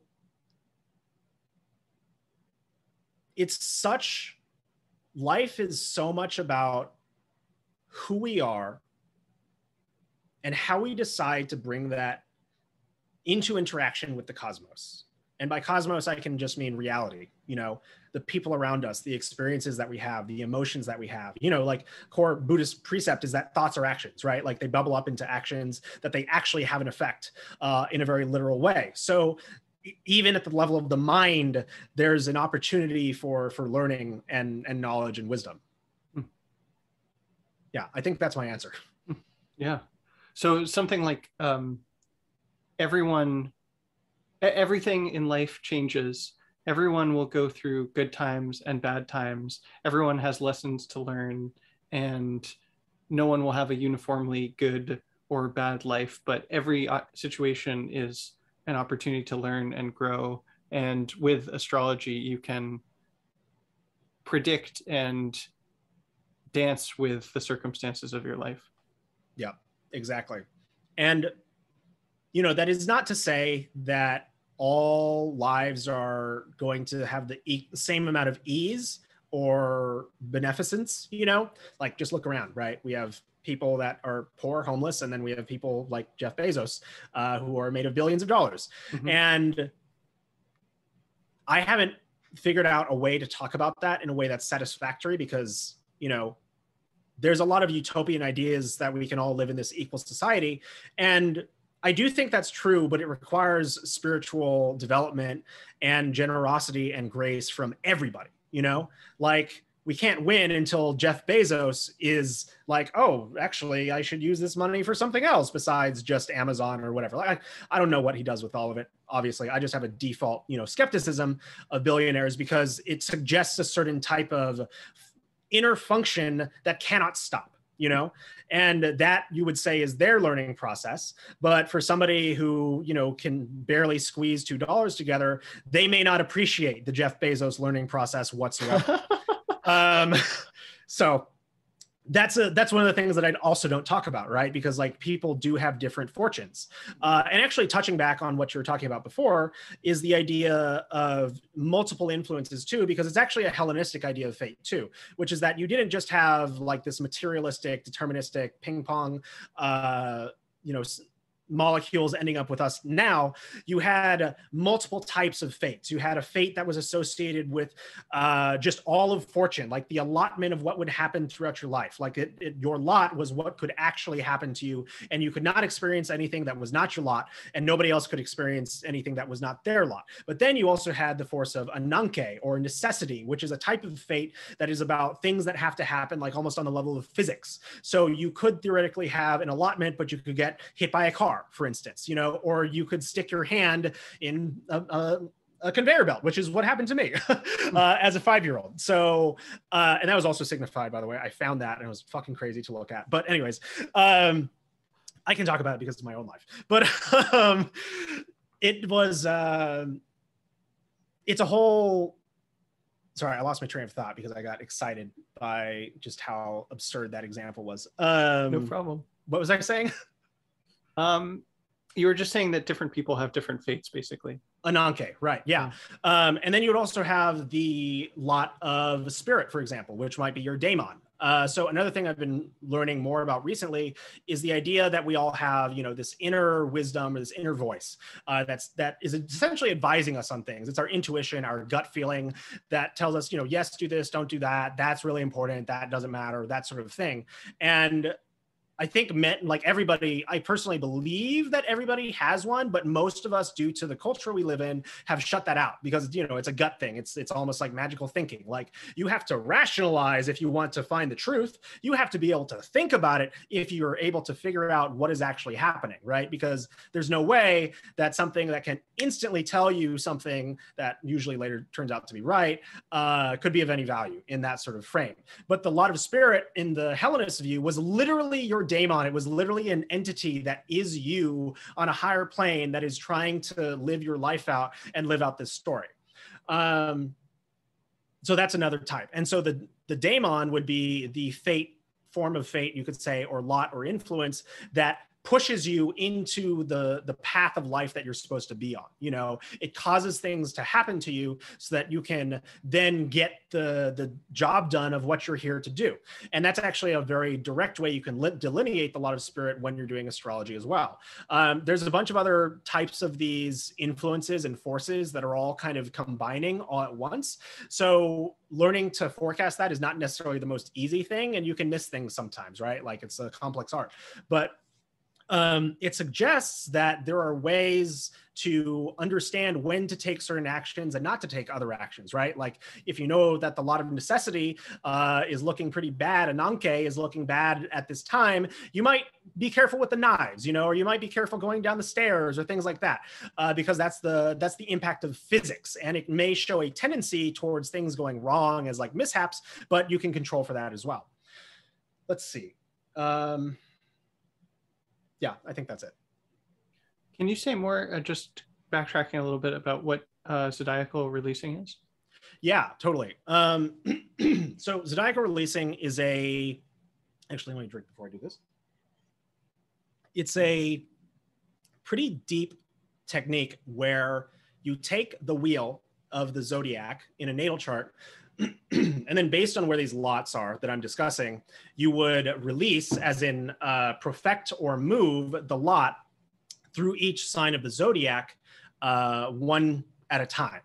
And so the way that this works is you get a subdivision of life where each sign relates to a certain number of years based on something called the minor planetary periods of each planet. And these are like magic numbers. We have no idea where they came from. They just work really well. And like literally none of us know where they come from, as far as I know. But it's magic and it works. So we use it because fundamentally that's what astrology is about. It's pragmatism, you know, like how can we solve these problems? At least the type that I'm interested in. So you release this lot for that certain number of years in each sign, and you essentially have a kind of life story that is portrayed as it goes through all of these periods. And the chart is also broken up into 4 angular triads, which the astrologer, Hellenistic astrologer, and like pretty much huge deal in the Hellenistic astrology world, wrote the book called The Hellenistic Astrology. Describes it as like chapters of a book where, or, you know, parts of a book where like this is one chapter and then these are, you know, the individual parts, 3 parts each. And then the first one is kind of the lead up period. This is a peak period where like the major stuff happens, could be good or bad. It's just impactful. And then the follow up period is what follows it and pretty much elaborates on that previous period. And so each, you know, roughly anywhere from 45 to 80 years, depending, you switch through one of these angular triads, enter really like a whole new life story. But then there's also finding the lot of spirit by that perfection as you go around. So it's a little abstract, but basically, once you have that first level set up, you can look at that and say, okay, you know, this is the very broad story of your life. And you can also release from different lots. So you can emphasize different parts of your life. So you could emphasize the general life purpose. You could emphasize how, you know, like romance is going to go with a lot of arrows, for instance. But then you can subdivide the periods too. So for each period, you can then go a level deeper and then again subdivide those by a reduced minor planetary number. And so within, say, a 15-year period, you get 12 periods that all span up to 15 periods as well, or 15 years. And then you can go deeper and deeper until you're on the layer of the L4, which is usually like 1 to 3, 4, 5 days at a time. And you can just forecast your entire week that way. You can really like look and see how things are going to go. You can even get deeper to like the L5 and L6, which is new kind of like experimental astrological technology that's getting built right now, where you can like micro time down to the minute and like even the second if you wanted to. But that's more than, you know, most people would ever need. I'm hearing that as something like you can use astrology to see the different chapters of your life and their significance at different scales. Is that right? Yeah, exactly. And how is that different than the other kinds of astrology you're talking about? Why is it a separate technique? I mean, I heard things about the technical description that you're saying that sound different, but can you explain it to me Yeah, simply? totally. So there are many types of techniques that are in the category of what are called Time Lord techniques. So I mentioned, you could do a yearly chart reading, which is the solar return, which actually is part of a called the perfection houses technique, or annual perfections technique, where every year when you're born, you start in a first house year, and then the next year you go to a second house year, then a third house year, fourth house year, and just goes around the entire zodiac repeating until you die. And then each year you can look at the solar return with that activated perfection sign as a way to examine what the important ruling planet is going to be and what the important themes and topics will be. So like, if you're in an activated second house year, then you'll be dealing with possessions, money, assets, things like that. That's the second house. Whereas zodiacal releasing is similar to annual perfections, except the way it ticks forward is in these much larger periods based on the minor planetary years. And so those will basically span a much larger period of time. You can do a very similar sort of thing with annual perfections and solar returns, where you can then subdivide them into monthly perfections, and then potentially even subdivide the monthly perfections down into daily perfections. And that works quite well. It's actually a very powerful timing technique. But because the zodiacal releasing is bigger, you might overlay all of that on top of that and then use these as little layers in between. The idea being that on the L1, level 1 of zodiacal releasing that spans, decades, you have a planet that is the overall time lord for that period. So if it's Venus, it's like that period of your life is really about beauty, aesthetics, love, romance, social connections, anything really Venusian in nature. And Venus will be in charge of that whole period. But on these sub-periods, there can be a different lord because you're moving through the different periods. And so based on how the different planets see Venus in that situation, they may or may not like Venus. They may or may not get along with Venus. They may or may not be harmoniously aspecting them or even able to see them at all. And so that will suggest that during that period of your life, you might lean more into Venus, but incorporate Martian aspects. You're like, oh, I'm really going to go for it and like achieve something beautiful. Like that's Mars, achievement, aggression, action. Or, it might be the month like you finally go out and decide to go dating a lot because, it's like the more aggressive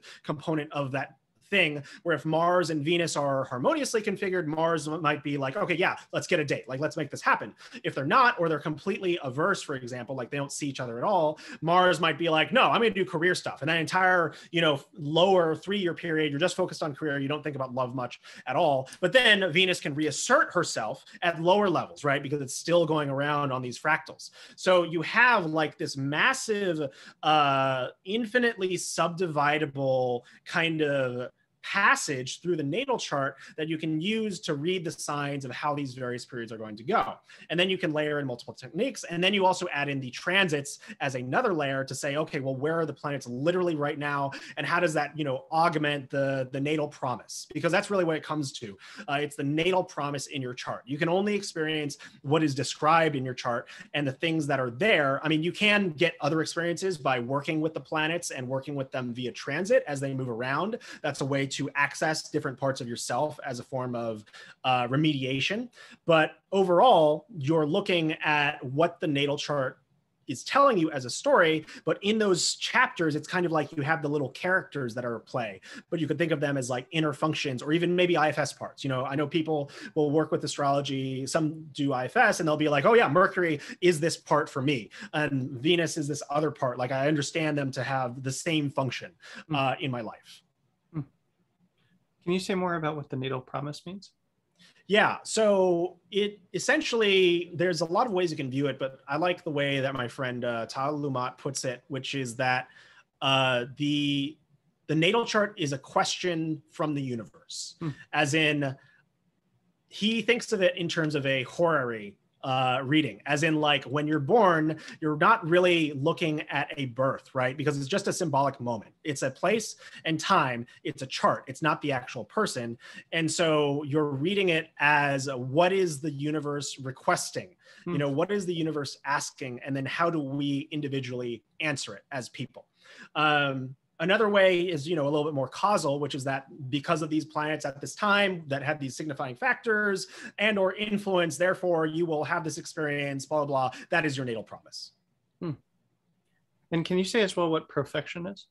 Yeah, so profection is the motion of moving the lot forward around, akin to the zodiacal releasing technique. Okay. And going up multiple levels now, much earlier in the conversation, you were saying, oh, I got into tarot and then I got into astrology. Is there anything else besides those two methodologies that has really formed part of your toolkit for looking at these things? Yeah. Most recently, I've been getting into what I would describe as entity contact, I suppose, because the more you do astrology, the more these planets and their archetypes tend to come alive. And actually, the other type of astrology that I did not mention is astrological magic. So that is really the same thing as electional astrology, but you're using, the flavor of the cosmos at the time in order to put intention and will out into the universe and say, I want this thing to happen, so I will time it to put my message out then, and it's most likely to go and deliver that result for me. The manner in which this happens is often very devotional, as it's called, as in creating a relationship with the planets or praying to them sometimes.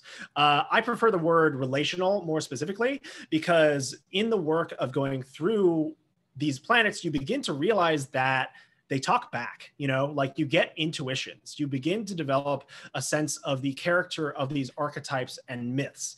Because if you open up your intuition to all of this, then you realize that not only can you understand this with your brain, but you can have inner experiences in your body that teach you about the nature of the signs and the planets. You can have visions or imagination, whichever term you like to describe it as, of these things that are happening as you go about learning about these planets. And, they'll show up to you in dreams, they'll show up to you in random thoughts, things like that. Like the deeper you get into astrology, you begin to realize that there's something behind the planets that's a little bit more alive than they've been letting on. They meaning everybody who kind of talks about astrology publicly. So there's a really big part of this that has also been me realizing, like, actually, well, I should back up. So it didn't start with this. I did do a couple other practices, like meditation is very important. Visualization exercises are important for what I'm describing. But I was going through a couple different books or courses. One was Franz Barden's Initiation into Hermetics, which is basically a book that, in a very structured, rigorous, disciplined way, guides you from knowing nothing at all to being able to directly communicate with spirits, as in angels or deities or whatever the heck. So around this time, I was thinking all right, whatever, I don't know about that, but I'm into the spirituality stuff. I'm into the idea of developing my visualization skills and potentially being able to do magical stuff as I was learning more about that all at the same time. And during this process, I would have these kind of weird experiences where I felt like something was with me or was trying to talk to me. Or the most notable example I have is I was meditating and doing a focus on a certain type of visualization that's an energy building visualization. And I was meditating there for maybe 45 minutes or so.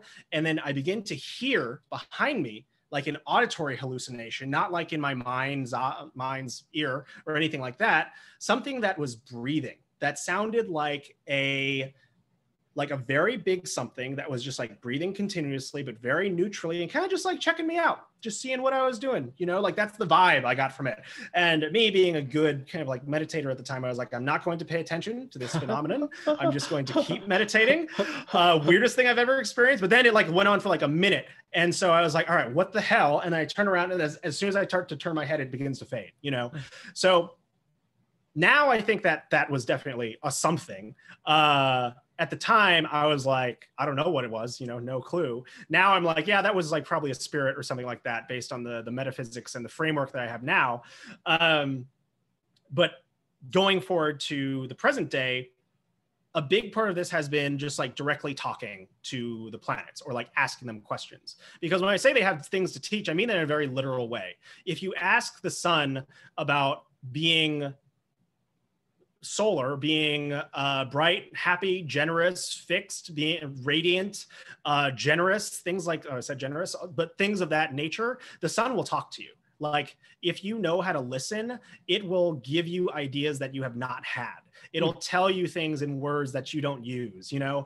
The interesting thing is it does use your language because it has to communicate with you through the medium of your own brain, but there's something weird going on with all of this stuff.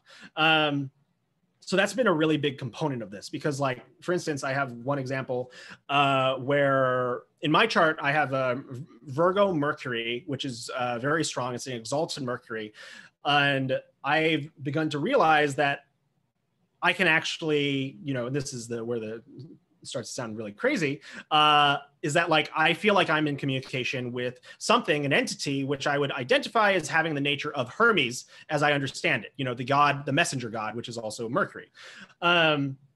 The reason I now believe that is because I've been learning new astrology techniques out of the blue, where I'll be having a shower, for instance, and then all of a sudden I'll just like get just streams of information about astrology techniques that have never been heard before. To me, at least. And I actually literally posted a thread about this morning where I was like talking about a bunch of gnosis, or word for basically just kind of like spiritual knowledge or revelation, on the topic of lots and how to interpret them and all this stuff. And the tricky part of this is I have to kind of think about with that, you know, suspension of disbelief, but it gets even trickier because when it comes to topics like magic, like relational interaction, communication with entities, the more you suspend your disbelief, by which I mean not necessarily leaning into the belief, the less you get out of it. Because the theory goes that if these are real entities, real beings with a type of personhood and their own intelligence that maybe we don't understand, then you being like, I don't believe you're real, but I'll try and get this information from you regardless, is just like this solipsistic thing in my own experience. These entities are known to go, well, peace, you know, and just like bounce. And I really have seen that to be true. Like, I've received admonishments at times, you know, I've been told fascinating things I never would have considered. I'm in a group with a bunch of people actually who are kind of along the same wavelength. And it's interesting because we'll basically cross-reference the gnosis that we receive in our learnings in order to triangulate this type of astrology. So, you know, I use a language that is comfortable for most people, but internally, I've been doing this for long enough that like I've gone through like subjective physical changes where like I literally feel in my body these sorts of things. You can say, sure, that's biofeedback, all that. But like the thing is that confirmation bias is actually just like the bottom ladder of a completely magical, legitimately magical experience, you know? So when we're saying, oh, this is just confirmation bias, or you're just reading into it, or you're just like letting yourself go there, it's like, yeah, that's the point. Magical thinking is good, actually. It is what helps you access that thing. Now, you do need containers, right? Like you need a container wherein you can say, okay, I'm going to completely inflame myself with prayer, so to speak. I'm going to engage in this experience really, really deeply and be respectful in the moment and honor the experience that I seem to be having in my body and my mind that, you know, as far as I know, is as real as anything else I've ever experienced. And then on the outside, I can take it back and say like, okay, well, let's take note of everything I experienced and thought about and decide, you know, was it me being subjective or not, or was it them? In reality, can I correlate this to something else I was thinking about? Sure, maybe, but can I correlate it in the way that it was described to me, as in like me figuring that out independently in like the 1 second of beginning communication? Not so much. I have one pretty good example of this that's very on the nose. I was in a conversation with this group of friends, and we were talking about a given book. And I have this book on PDF, but I wanted to reference the physical copy because I was like, oh, let me look up this passage. We're talking about something. And then I go around and tear my house apart for like 10 minutes straight. I'm like, where the hell is this book? Like, I'm looking for this freaking book. I want to read it, you know? And so I'm just like sitting here, just like hanging out and like, you know, kind of annoyed, like, where is this book? And I turn around, I look at this bookshelf right here, actually, this white one, which I don't really look at much because it's kind of like my random esoteric stuff that I don't have time to get to. And I notice wedged between these two corners is this book. Do I have it right here, or did I put it elsewhere? I think I've put it somewhere else already. But basically, this book was the The Way of Hermes. And my first name is Way. And I bought this book like, I think maybe 2-3 years ago. So like it's forgotten, I've not thought about this book in years. And it's also hidden behind these two books as well. Like it's in shadow, but my eye went straight to it. And then I'm thinking about Hermes, and Hermes is like, you get the feeling, like the encouragement. It literally feels like kind of like this nudge. And so I pull it out, and then I'm like, what the hell? I want my other book. And then the way it feels is it's kind of like, a thought you have in your own head, but like almost like it comes from a different part or from a different person. It just has a different vibe. And, I'll just call it Hermes. Hermes is like, oh, just go ahead, read it. I'm like, okay, well, how much do I have to read? And it's like, it's a good book, just read it. And then, so I flip it open, and then I go in and I start to read it. And yeah, it's a good book. It's basically about emanation theory. It's about the Gnostic wisdom that Hermes Trismegistus, who was a real living person, living man, supposedly received from Nous, I think, the demiurge or like creator spirit that created the universe and wanted to tell him a bunch of stuff about, like how to be good and how not to be bad and all that stuff. It's really about spirituality and like kind of seeking your connection to that divinity and understanding your place in it. But as I'm reading this, it's going through a story of the kind of like classical Greek element, creation of the world. And as it's talking, it goes, and so it goes through all of the signs. And then there's the loosing of the bond. And I'm like, wait, what? Because that is losing the bond is a technique from zodiacal releasing, which I was actively researching at the moment. And this book is from 100 to 300 AD. 1700 years ago. And I'm reading this exact thing that references a technique I'm learning about. And not just that, but it was specifically in a very particular context that I needed to think through that was keeping me from moving forward with my study in a particular subject related to the loosing of the bond. And here was a hint directly saying, yes, do it this specific way. And so I tried it and it worked. And I was like, well, fuck, like I've been waiting on this for like, I've been like procrastinating, figuring this next part out for like a month, probably maybe 3 weeks or so. And there it is coming with this random call to attention. And then this book that has my name and Hermes' name on it. And it solves my direct problem. And then later, a few days later, I was like, okay, now that Hermes has played his tricks on me, because he's a trickster god, he plays tricks. That's literally what he does.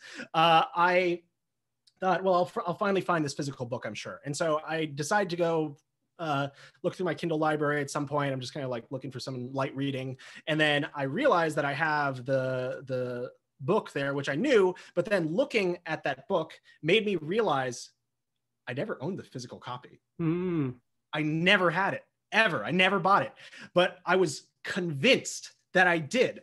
And at this point, I'm like, I think Hermes just like straight up gave me a delusion, in order to send me on this quest. And there's a lot you get out of that, right? There's a lot to unpack there.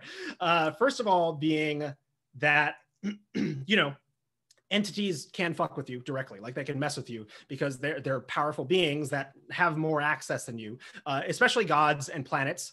But also that they can teach you things, that they can help you solve problems, that they will put challenges and riddles and things to solve directly in your path as well. And that's something that's very fascinating to me because I'm like, on the one hand, it's like, sure, it's cool to have the subjective experience of potentially gods and planets and whatever else I may or may not be imagining, but it's quite another thing to have it directly solve problems, pragmatic problems, and have it work. And fix things for me. So I would say that this is a very new part of my practice overall. It's only really in the last like 3 months that I've started to engage with what I jokingly call the voices in my head. And the thing about it is that it's very, like you can containerize it, which is what for me distinguishes it from something that could be unhealthy or a slippery slope, which is that, you can create rituals at which you say, okay, I only want to communicate during these times. And if I ask them to stop talking, they do. Because there's, some people would theorize like these beings don't understand time and incarnation and what a job is and why we might care about that. And so you have to kind of like tell them and set your own boundaries. And, it just like further implies this element of like personhood, a lot of the time we think of gods as like these all-seeing powerful beings which are like, do this, and then you do it, and then a tree grows in the middle of your living room and you're like, what the fuck, right? Like that's kind of our experience or our conception of what a god should be like. But in my view, if we have these tiny little experiences, these strands that we can pull on that point to real externally verifiable information and tools, then we have to consider what these beings actually are in that context.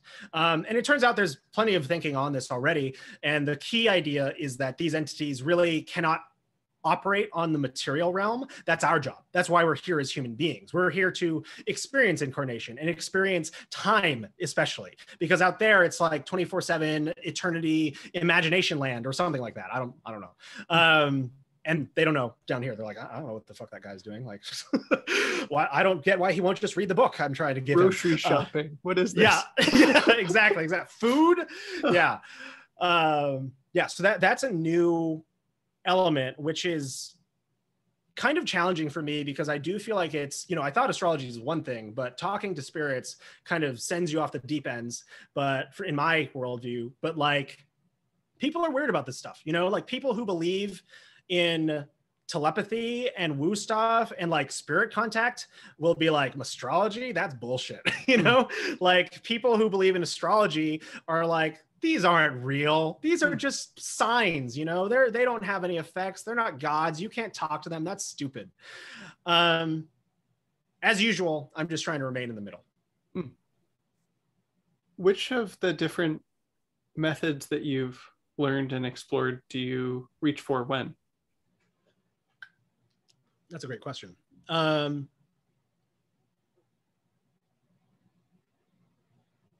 For general forecasts, like how stuff is going right now, I reach for, natal astrology with transits, zodiacal releasing. So like if I'm trying to decide, for example, whether or not I want to go out, say for, a night out or something like that, which I rarely do nowadays, I might pull the chart and be like, okay, is this conducive for this? Does this look good against my chart? Does it look good in the general chart? Excuse me, things like that. For instance, a few days ago, I went to a really nice restaurant here with Raz, and it was kind of like an impulsive decision. And we're like, oh, yeah, let's do it. And I was like, well, I'm feeling impulsive, so let me check the chart first. The chart was great, and it was awesome. It was fantastic.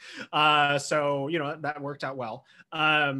If it's something that has to do with information that's kind of difficult to access, like you can't really access it through time, or it's not about you. Like if you need to know about something, especially something in the past, the tarot is really good for that because you can say, oh, what was the story here? Or what does this thing mean? Or what is the significance of XYZ thing? And you can pull tarot cards. It's also useful when you don't have a time for something in astrology, like, say you're working with somebody who has a birth chart that they don't know the birth certificate for, they don't know the time for, or you're trying to delineate something about, a business or anything you're trying to predict. You can use tarot supplementarily. Like I know some people will even put tarot cards around the entire wheel as a way to flesh out the delineations of all of the 12 houses. But you can also use tarot as extra fact finding for astrology. Like I've had success drawing tarot and then looking at the astrological significations of the card in order to find the rising time or the rising sign or time of birth of a thing, because you only need to know the specific sign that's rising for most of these techniques to work really well, not necessarily the precise time. Another thing that I've begun doing for really simple, quick checks of things is muscle testing. And muscle testing is the idea that if all of reality is information, your body is plugged into that. And so you can actually access and reference your own body in order to find out information about the reality that's happening around you. So you could say, like, ask a question like, is my handle Sadalsvvd, and pull on your fingers like this. You basically interlock them and do it very lightly and kind of like pull gently gently, and then you should feel some strength there. Like they shouldn't pull apart. But if you say, oh, my handle is tiger or something, like they immediately kind of weaken, you know? And it's a weird, very subjective thing. And these practices are tricky because it does require meditation. It requires spiritual practices, or at least it requires calming neutrality practices, I should say. Because when you're doing these things, you really have to be in a neutral state where you want to know the truth. Because when it comes to certain types of astrology, tarot, and muscle testing, like horary astrology, if you really want something to be true, it'll give you that answer because it's that effect of your thought affecting reality. So depending on how neutral you truly are, you may end up just screwing yourself over by saying like, oh, I really want this thing. Is this a good idea, or should I get this thing? And then it tells you like, hell yeah, you absolutely should get that thing. But really it's just telling you that you want that thing, you know? So centering practices are really important there. So I'll use muscle testing for things like, you know, quick checks like, you know, is it good to go out tonight? Is it fine to park here for a little bit? Like, honestly, I use it for a lot of stupid stuff. And it hasn't been wrong so far. Like one thing I'll use it for is like whether or not candidates and interviews will no-show or not. And they don't usually do that, right? So the 3 times I've done it and it's been like, right, it was right. Like it's when it said, no, they're not going to be there. And it was weak. I was like, okay, well, we'll see. And then I sat there for 5 minutes and I was like, well, it works pretty well. Yeah. So it's really the factor of time, subject, and convenience. There's other tools you can use too. Like I actually have these little, one sec, Astro dice, which I've been posting out a little bit.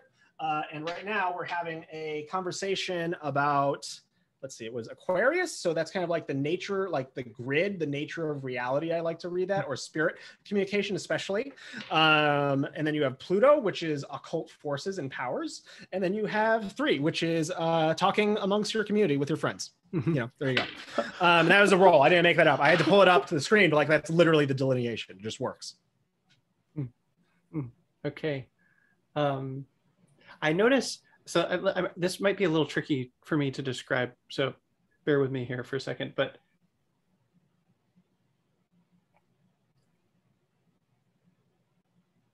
so to rewind a little bit, when I told you this on our Astropilled episode, I think, but like, let's see, I guess this was 2 years ago now. I posted on my, at the time, Locked Alt, which no longer exists. I think I'm having a midlife crisis at 28 or whatever. And a friend of mine was like, have you heard of the Saturn return? And I looked it up and I was like, oh, fuck, astrology is a real thing.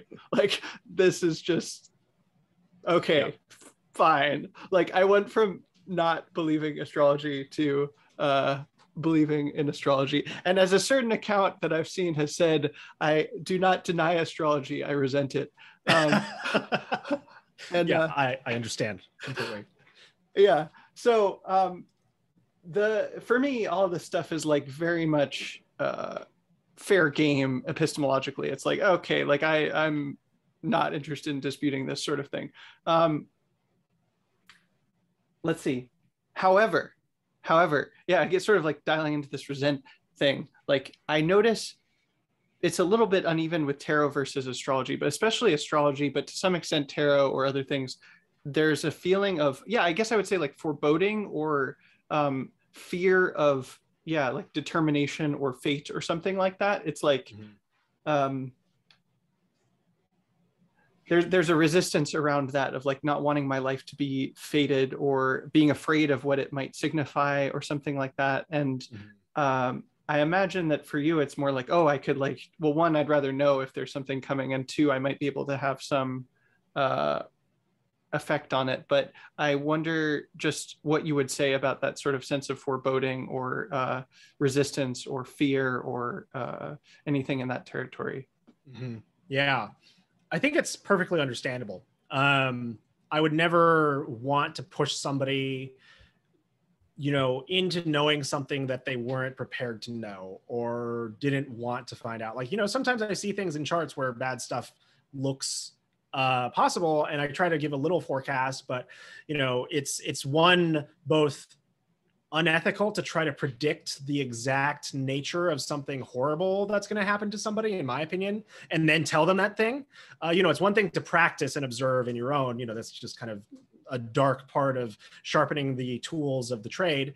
But for me, it really came from like control issues. Like I had a tweet a while ago where I joked that, sure, doing astrology for spirituality and understanding the cosmos is cool, but I did it because I had control issues, something like that. And because I was really like, when it came to dating, I didn't want to waste time with people that like weren't, in my opinion, worth the time at the time. And then I realized that, oh crap, like I can figure out what's going to happen and I can use this as like a power tool on my own life. And it's been a very interesting thing because as I've gone deeper into it and into spirituality, all it showed me is that I don't actually have as much control as I hoped I did or thought I could have.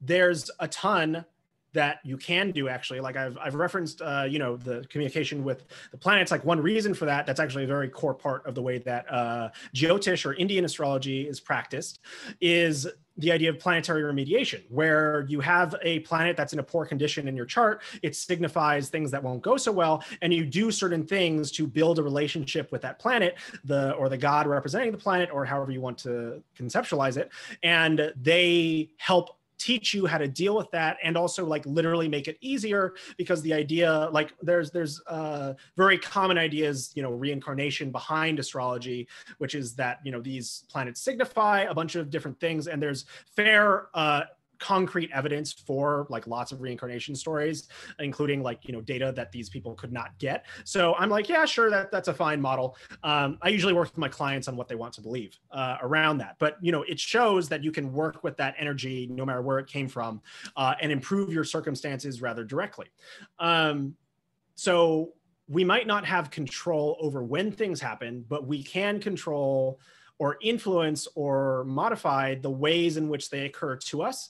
A random tidbit of wisdom from my mom, who is actually a Chinese astrologer, which started like later in life, around when I was like 18 or so, which, is probably an influence in me being a little bit more open to it.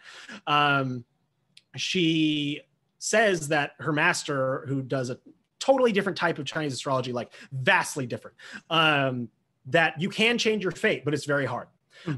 It just takes a lot of work and a lot of application. And that's kind of, in a way, the natural, personal evolution journey. But when it comes to that fear and that foreboding specifically, I would tell people, if the idea of knowing the future doesn't excite you, then leave it alone. Maybe there's certain times you'd like to know about, like if you want to know about the good things, to ask an astrologer about that. Just tell them, don't tell me about the low points, just tell me about the high points, and leave it kind of fuzzy, because that's usually stuff that people can look forward to. But for some people, that's even too much pressure. They don't want to think like, oh, there's this thing coming up that I need to prepare for. I find that a lot of the time, it's really just like the right right time happens regardless, depending on how closely you pay attention to it.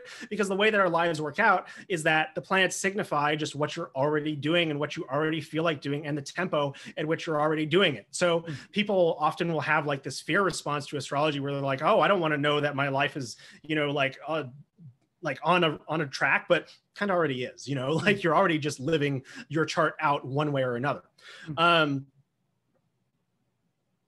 One direction or the other, it is a control issue, in my personal opinion, right? Like it's either wanting to control the future or having a fear of being controlled by the future. And so along those lines, I think that if you just want to live your life in a way where you never have to think about astrology, never have to worry about it, then, I'd say power to you or anybody else who wants that. Yeah, I'm realizing as you speak about this that I think the sort of implicit view that I tend to have, which I think is both commendable, but this is something I'll have to keep investigating, is something just like, oh, I want to live the best life I can according to my own lights and wisdom that I've received. And then like, it's sort of developed over time of like, oh, where there's friction or suffering, that's where I need to learn something from. But I'd rather like learn that from going through that than like, yeah, for some reason, like, oh shit, my chart says this, like 3 years from now this thing's gonna happen, like uh-oh, like Yeah. I don't know, I don't it's a definitely like an embodied discomfort with that sense. Like yeah, the experience is just I want to do the best that I can and like try my best and then learn what happens as it happens. And Yeah. yeah. Yeah. The excuse me, sorry, a lot of throat stuff. The main thing I would say is that the value of astrology during those moments. So, like a thing that can be useful is to check in when it's happening, when you're like, Mm. okay, because a lot of the time people don't know what the hell is going on. They're like, why is this happening to me? Yes. What am I supposed to learn from this? And astrology as a system of meaning gives us the very precise things that we're supposed to learn from, or, at least go through an experience. So we can get a forecast of like where our attention should be and how we should conceptualize something.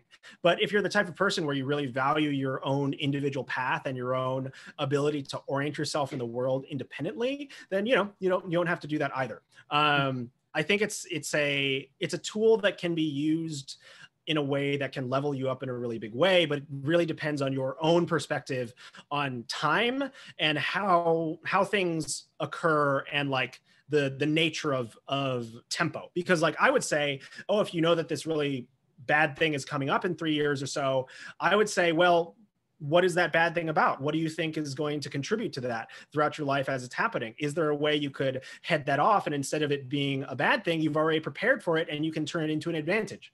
Because like I mentioned before, I don't view the experiences we have as something we can really control much, but I do believe how we react to them, and we can certainly impact the outcomes. Because if we couldn't, then there would be no point to arts like electoral astrology or the idea of choosing influence.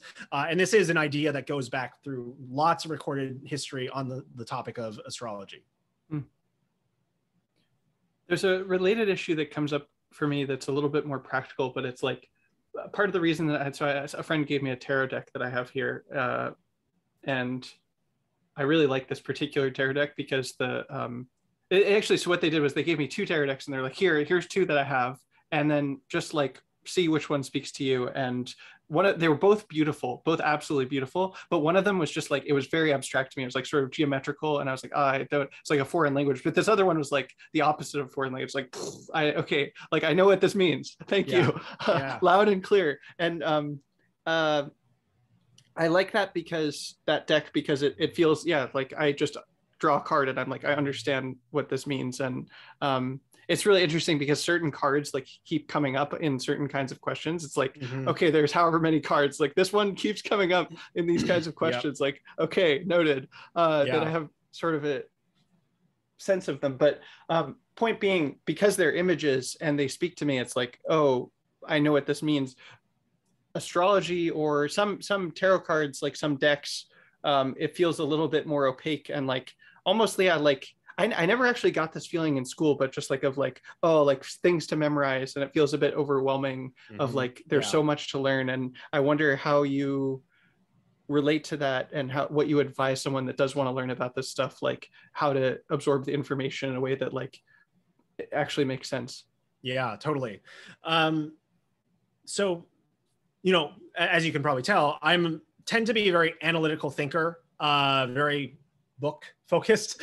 So I really to lots of books behind him. There's lots and lots of books behind him.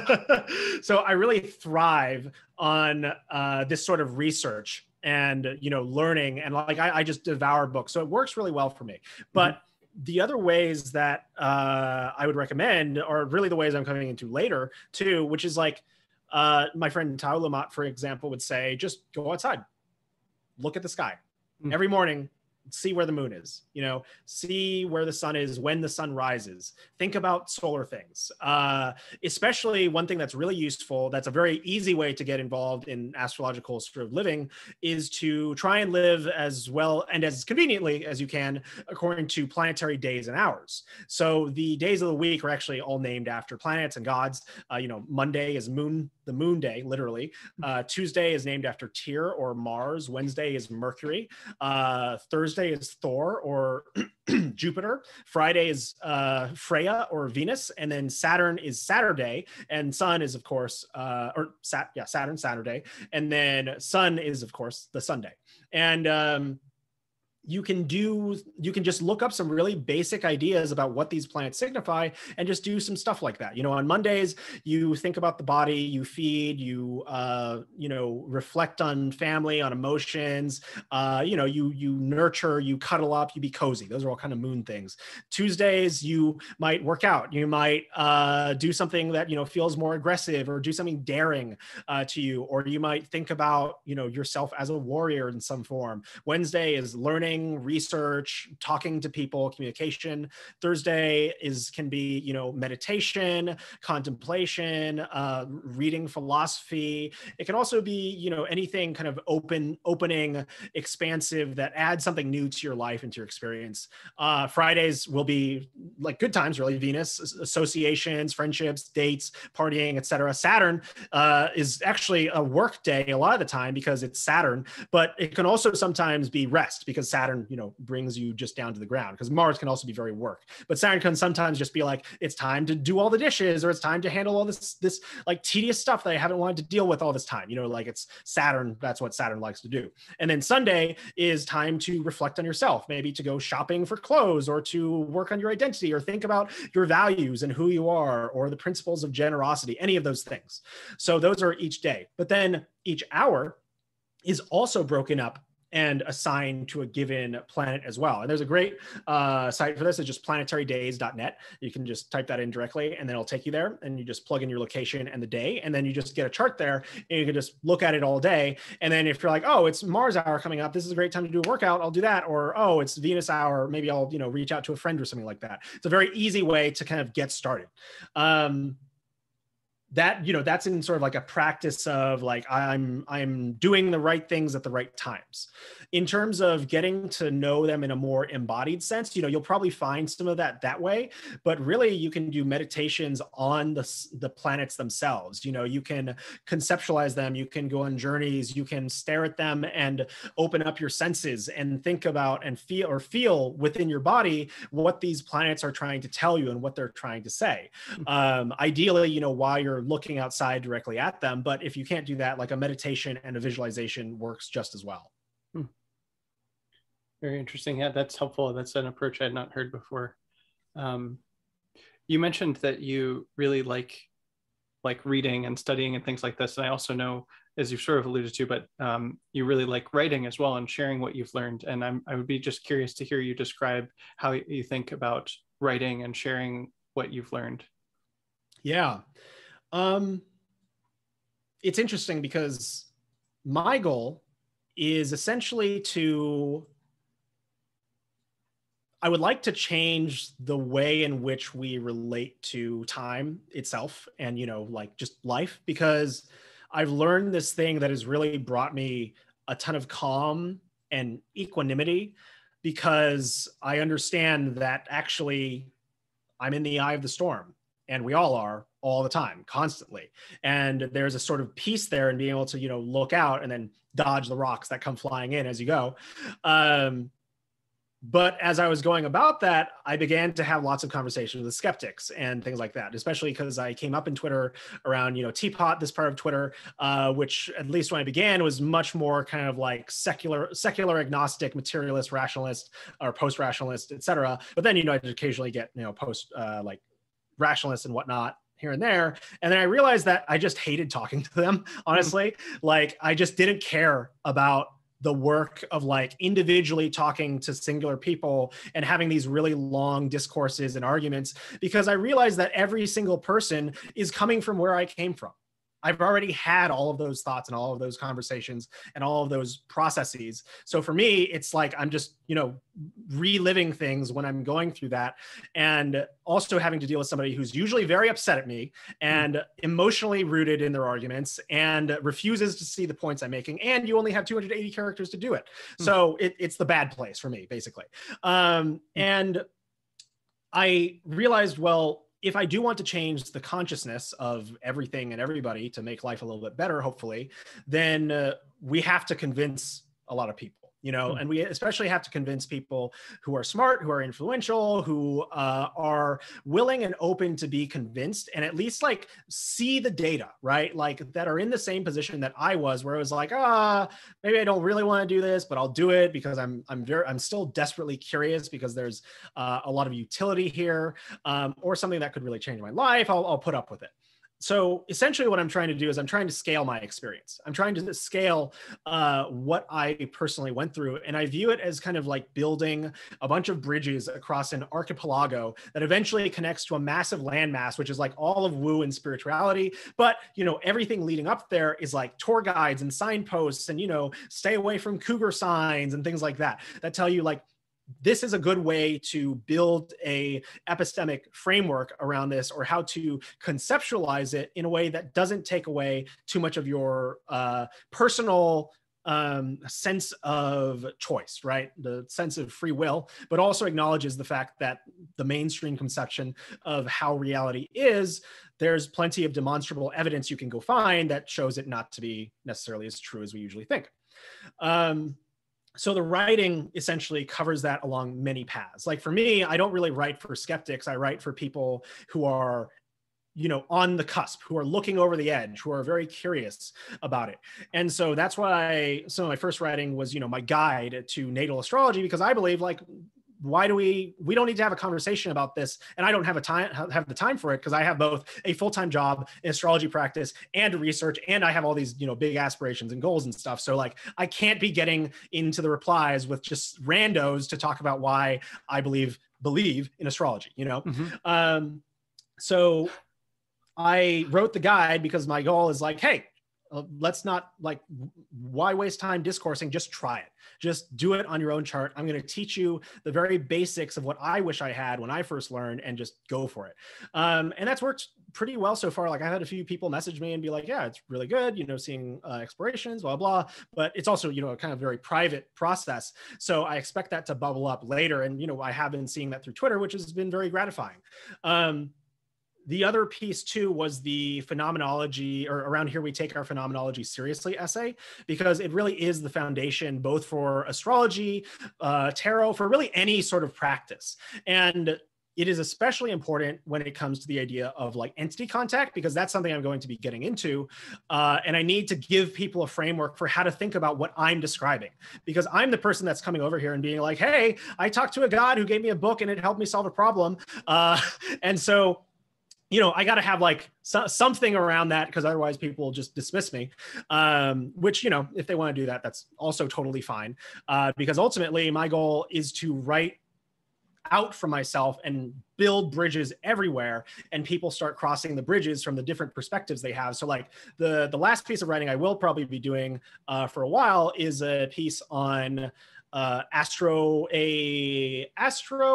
fact for astro curious skeptics, essentially. And it'll be an actual walkthrough of all the major arguments that I hear, the typical discussion points that I have, and then, you know, also putting it in a way where like, I'm not really trying to convince people a ton. I just want to give people the stuff that I've seen and have them take a look at it. And that's often why the writing is very personally focused. I'm like, this is about you and your individuality. You know, this is about you and your perspective of the world, because really that's like the nature of how all this stuff works, in my opinion. So that's one piece that I'm simultaneously excited and dreading, because, you know, that kind of like opens up the gateway to that sort of discourse. But it's an inevitability. Like if we want to change the world, then we have to deal with the people that disagree with us and the things that we want to do. And the people that can change the world, like, you know, I'm just one person. The people that can truly change the world have connections, have resources, have all this stuff that I don't have.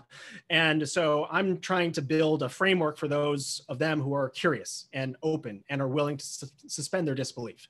The writing I'm working on right now is also a piece on entity contact, and kind of goes through all the major stories that I've experienced, as well as a whole metaphysical, epistemic, conceptual framework for it. But then it kind of leads into like, you know, but if you really want to get something out of this, you have to take it seriously, at least in the moment. And so let's just talk about it like that.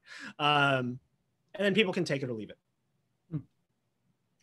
Do you have any ambitions outside of your writing, like things that you'd like to work on? I think I remember you alluding to like different software programs you'd like to create or things like that. Like what other kinds of goals, if any, do you have? Yeah. So for instance, on the topic of elections, one thing I would love to make is just an automatic election calculator. That's an app on your phone. And the way it works is it just gives you a bunch of times during the day that are the best to do any given thing. Mm. So you don't have to think about it. You can look and get all the information if you want to, and it's right there. But just for the average person, you can just look at this thing and be like, oh, I should go do this activity right now. It's suggested. Or like, oh, this is a great day for a date. I should set something up for then. Or, oh, you know, this is a great time to go grocery shopping or to a restaurant or whatever. Like there's so many tiny ways in which our lives can be improved by astrological timing, which can be assisted by computation. You know, millennia ago, that would never be a question. It would be like, you know, super important life or death, the family matters, money impacting questions, because an astrologer had to literally like draw a circle, do the lines, consult an ephemeris, put all the planets there. But now we can click a button, you know, like it's crazy. We have this incredible, incredible tool that's available to us. So that's on the very basic level. On broader levels, I think it would be very interesting to build software that allows people to build charting software that allows people to input their experiences as data and then cross-reference that across all of the same transits and signifiers that occur across the entire database, anonymized it, you know, consent opt-in required. So like you'd have to say, yes, you can include this in the whatever. But then once that's there, you can like literally scan a list of people's personal experiences with a given transit.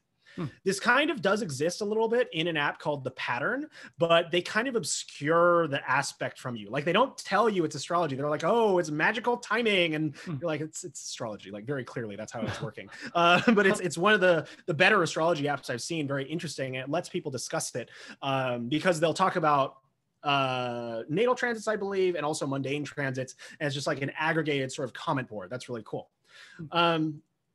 But more broadly speaking, I have lots of other ideas in terms of like astrology as an industrial reality mapping tool. You know, like there are every single business, every single country, every single world leader, CEO, you know, location, whatever building has a natal chart. And you can also predict based on it. You can forecast, you can do all that kind of stuff. And one of the, you know, there are lots of astrologers making all kinds of predictions about, you know, recent wars and conflicts and things like that. But the thing about it is you have to spot it coming. You have to know which chart is relevant, right? So you can only fit so many in your head as a human astrologer, but if you have a massive database and you can visualize the connections between those charts and how it ties into the transits, you can build a map of reality without like even looking at anything. Like ideally, you can tie it to the news too. You could use semantic analysis. You could use machine learning on the news. You could categorize topics automatically by, you know, what planet they're most likely associated with. There's an actual direct example of this that also exists, just not in the manner I'm explaining or envisioning, where it's in the app called Mastro Gold. They call it an astrology expert system, where they took every single classic description of all the transits and midpoints and a bunch of other techniques that they used, and basically correlated them or turned it into this matrix, like statistical matrix that you can access at any point in time by looking at the transits, pulling out the associated signifiers and words, and then you can build as like peaks on a graph where those periods of time are most likely to be the most impactful. The example they give is Julia Roberts, or I forget who it is exactly, but I'll say Julia Roberts, but it might be somebody else, lost her husband and her brother within like 3 days to cancer. And the application shows mourning as the highest peak in her entire life within like 4 days of that point. And that's something that already exists, you know, like that was done, that happened. And at the same time, that's also something we need to reckon with, because it's only a matter of time before this software exists. And I have a feeling that it already does exist and is used by massive companies, especially financial companies. They all know about astrology for sure, at least the smart ones. There's tons of astrological traders, you know, kings, royalty, celebrities, all of them have personal astrologers if they, you know, have gotten a glimpse of it. Ronald Reagan had his own personal astrologer. That's a very famous example. Like, it's everywhere, and it's already being used just in a very occulted way. So there's lots of possibilities of what we can apply this computation to, but it's also one of the significant upcoming struggles and challenges that I think will be honestly a defining moment of the next 200 years we're entering into, which is the Age of Air. During the last Age of Air, we went through an inquisition and a plague, which reset feudalism and raised the value of individual workers, and pretty much was a really hard time, but it also resulted in like loads of spiritual experience and lots of research and exploration, but at the same time, lots of judgment and, authoritative crackdowns and lockdowns on those practices too. We also have Neptune recently or soon going into Aries in about 2025. And Neptune in Aries will probably signify the rise of the cult leader, because that's what Aries is all about. It's like individual figures, leaders, visionaries. And Neptune is all about, drugs, sex, rock and roll, spirituality, mysticism, the unseen, all that kind of stuff. So like there's, I do feel that we're on the cusp of a moment that regardless of what I do, these things will come to be and will come to exist. So my goal is to see if I can build it the right way, in a way that is respectful of human agency, that is respectful and not extractive, that lets us live our lives better. And, that is really a fight for the consciousness of the entire world, like in no small way.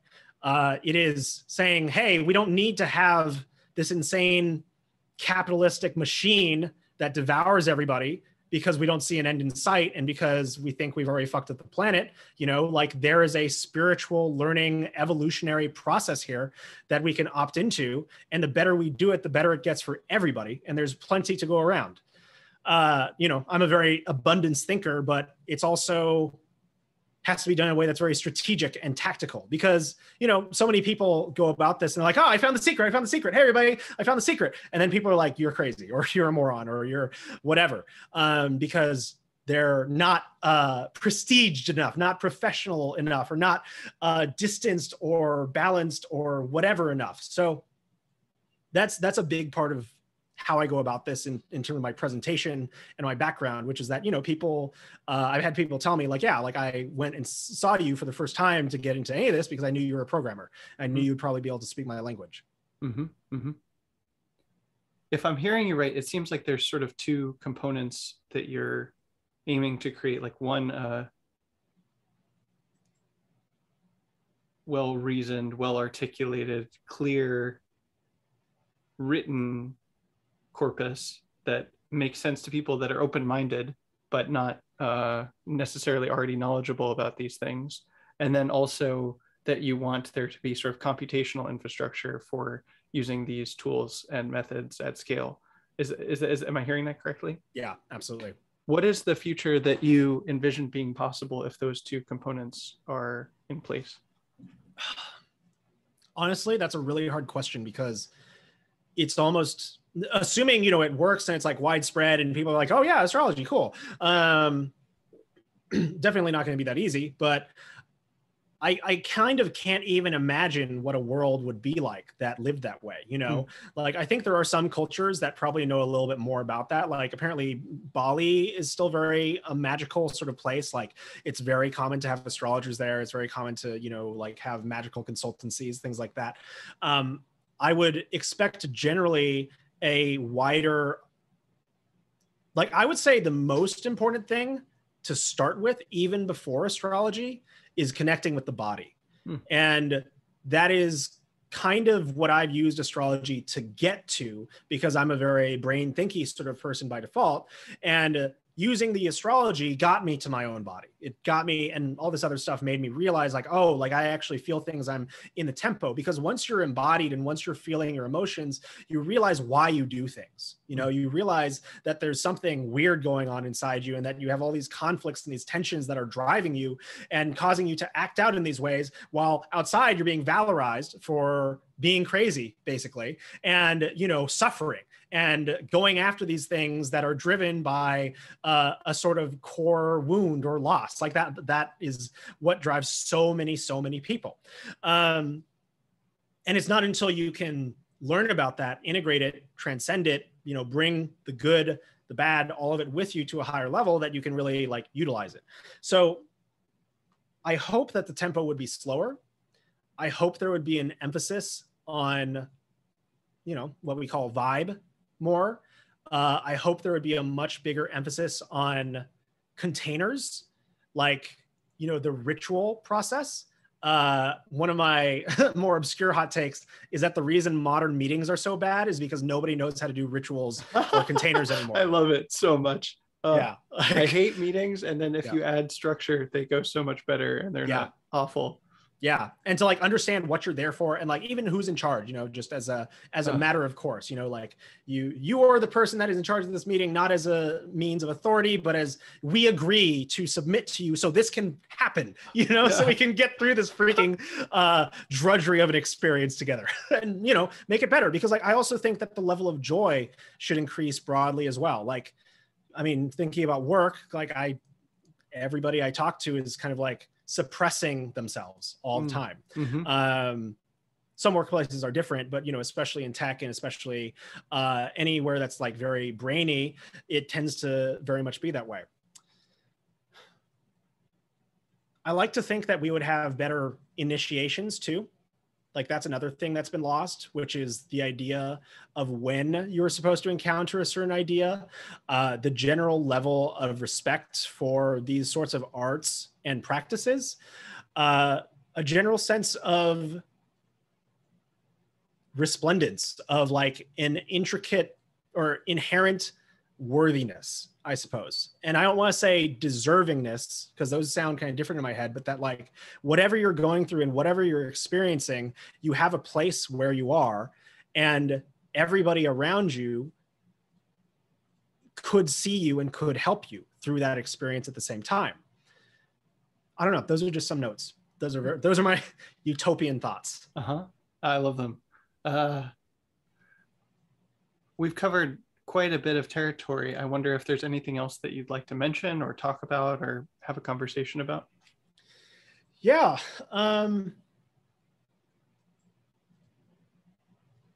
The big thing for me lately has been the idea of omens, actually. I think that'd be a fun thing to talk about, because we're actually surrounded by omens all the time. And the way I describe an omen is anything unusual that seems to happen like to you, you know, you didn't initiate it. It's something that pulls your attention, that makes you think like, oh, that was kind of significant. Something interesting just happened there. Because you can actually use astrology to analyze an omen and even find the meaning. You can find whether it was a good omen, a neutral omen, just affirming or whatever. And that's been a very interesting thing, because it's the element of like signs that show up repeatedly throughout your life. And just as a general discussion topic, you know, I'm kind of curious if you've, as you've been thinking about astrology, and, you know, I know you kind of live in a magical worldview for the most part as well. How have you been having any? Have you been having experiences where you're like, huh, I wonder what that was about? Well, it's funny. The first thing that came to mind is I'm at my parents' house, and earlier today, there's a porch room that's like an indoor porch thing, and it has a sliding glass doors, and my mother accidentally locked me in the room earlier today for like an hour or two, and I was like, oh man, that felt like something that like happened to me. I was like, you know, sort of arbitrary in the moment, but now I'm like, oh, what was that about? I think, let's see, well, more broadly, I don't know. I'm not quite sure if it fits under the category that you're talking about, but I alluded at the beginning of this conversation to this essay that I'm writing, and I don't know if it's going to see the light of day, partly because it's very, for me, relatively woo, but more so because it's extremely personal. I'm like having to write about memoir of really some of the most painful periods of my life so far. So far.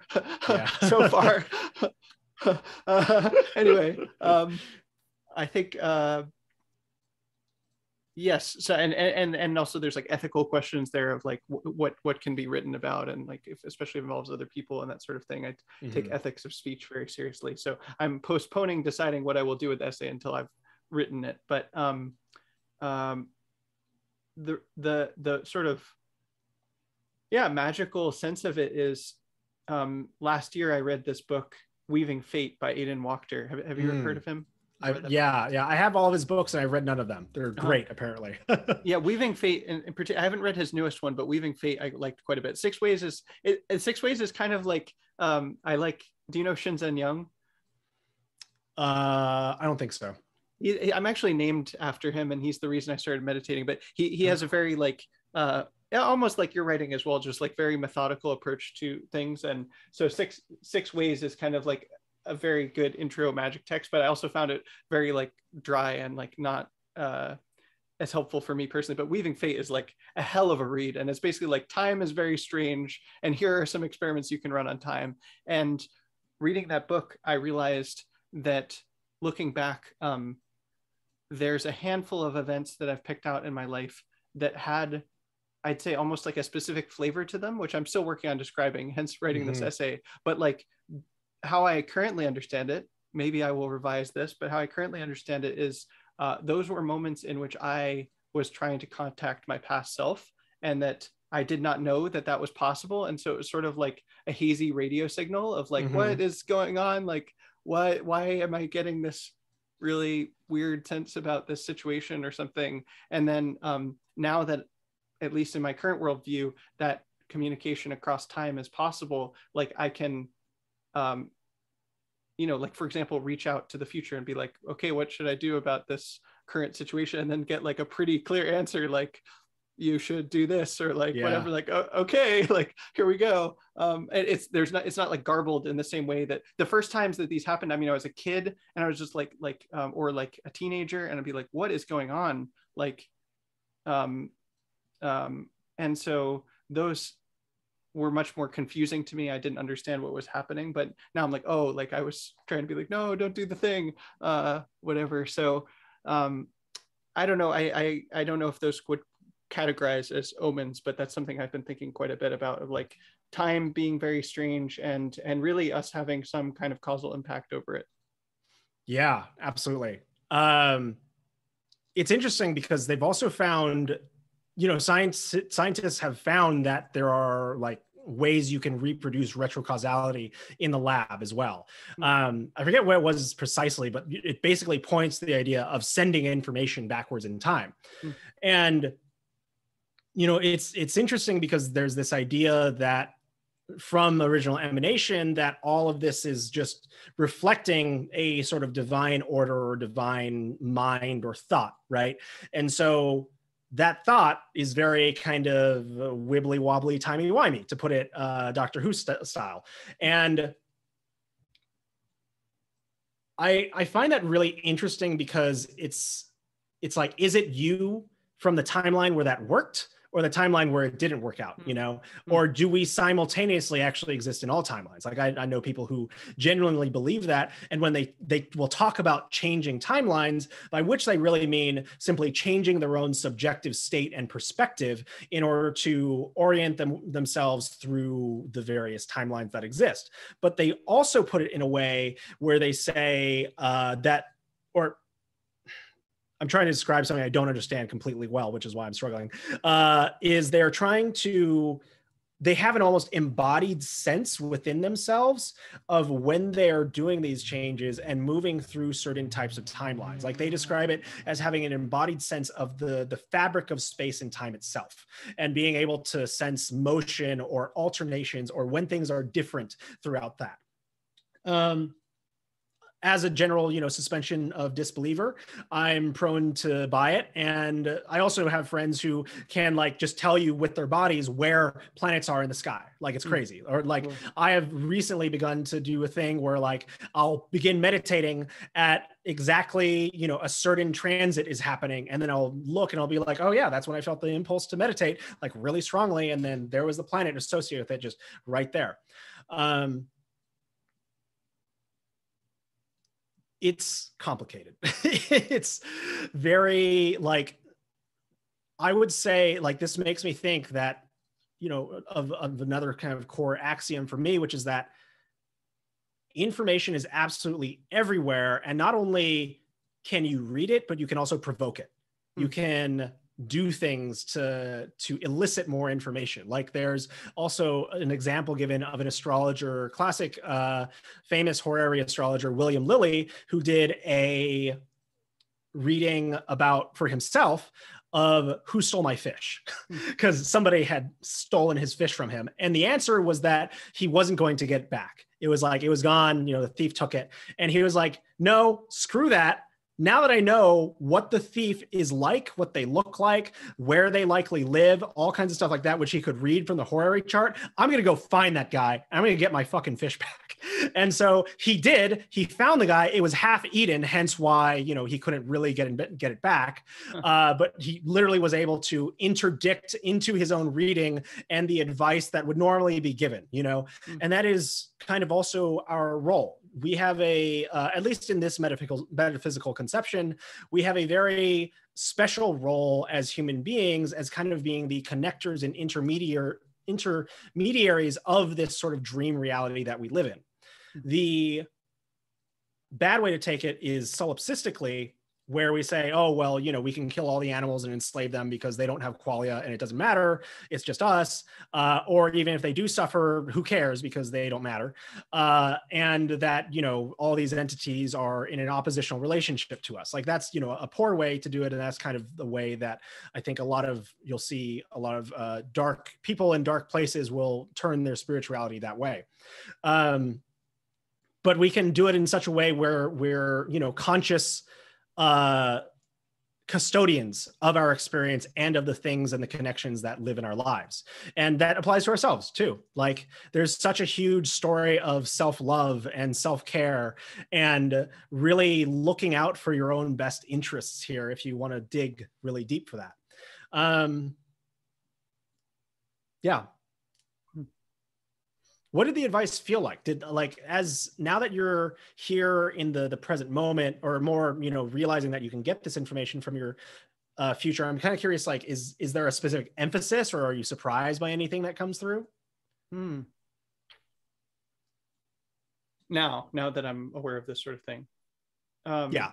I think I'd say there's sort of two kinds of genres of experience with this sort of thing. One is where I'm actively soliciting information, and one is where it feels like information is coming through. And I think there's probably still a little bit of work for me to do to be like, yes, like noticing that something is coming through, but knowing that that's possible, I think makes me sort of more prone to it. I think when I am actively soliciting information, well, first off, I find it really helpful to be relaxed in my body, and then be like lying down specifically. I like to lie down, and then to enter bliss states or jhanas first, because it's like, oh yeah, actually, yeah, we can talk about that. Yeah, jhana too. Like that's as far as I've gotten, but like that space is really great for that. Yes, yeah. And I mean, well, and of course, I always, whenever I talk about this, I'm like, oh, I know some teachers would be like, oh, you're not entering jhana. Some would be like, you are. But for me, like the thing that I am referring to, I go to those states, and it's very helpful. And then yeah, and then it's like, okay, now that I've been there, I want to well, there's a few ways of doing it, but one is it could be sort of visual, of like I'm specifically imagining certain things that I would like to come about, or I could ask a question, and then often if I go into that mode, it feels very verbal. Like I'm also a very verbal person, and so it's like I don't get so much I don't know, like somatic senses, or like I don't know, it's just like it almost feels like I'm experiencing is like, okay, I'm going to try to contact my future self, and so what would he say to me? And then it's like, well, it's still me, just in a different time, and probably like wiser and kinder and more skilled and that sort of thing. But it's like then so it sounds very much like me, but just like it almost feels like a reaching. It's like, okay, like you ever see those like pneumatic tubes that carry messages? I was thinking about this. It's like, okay, there's like a message coming down, like let me reach in the tube, and and then it's from me. So it's like same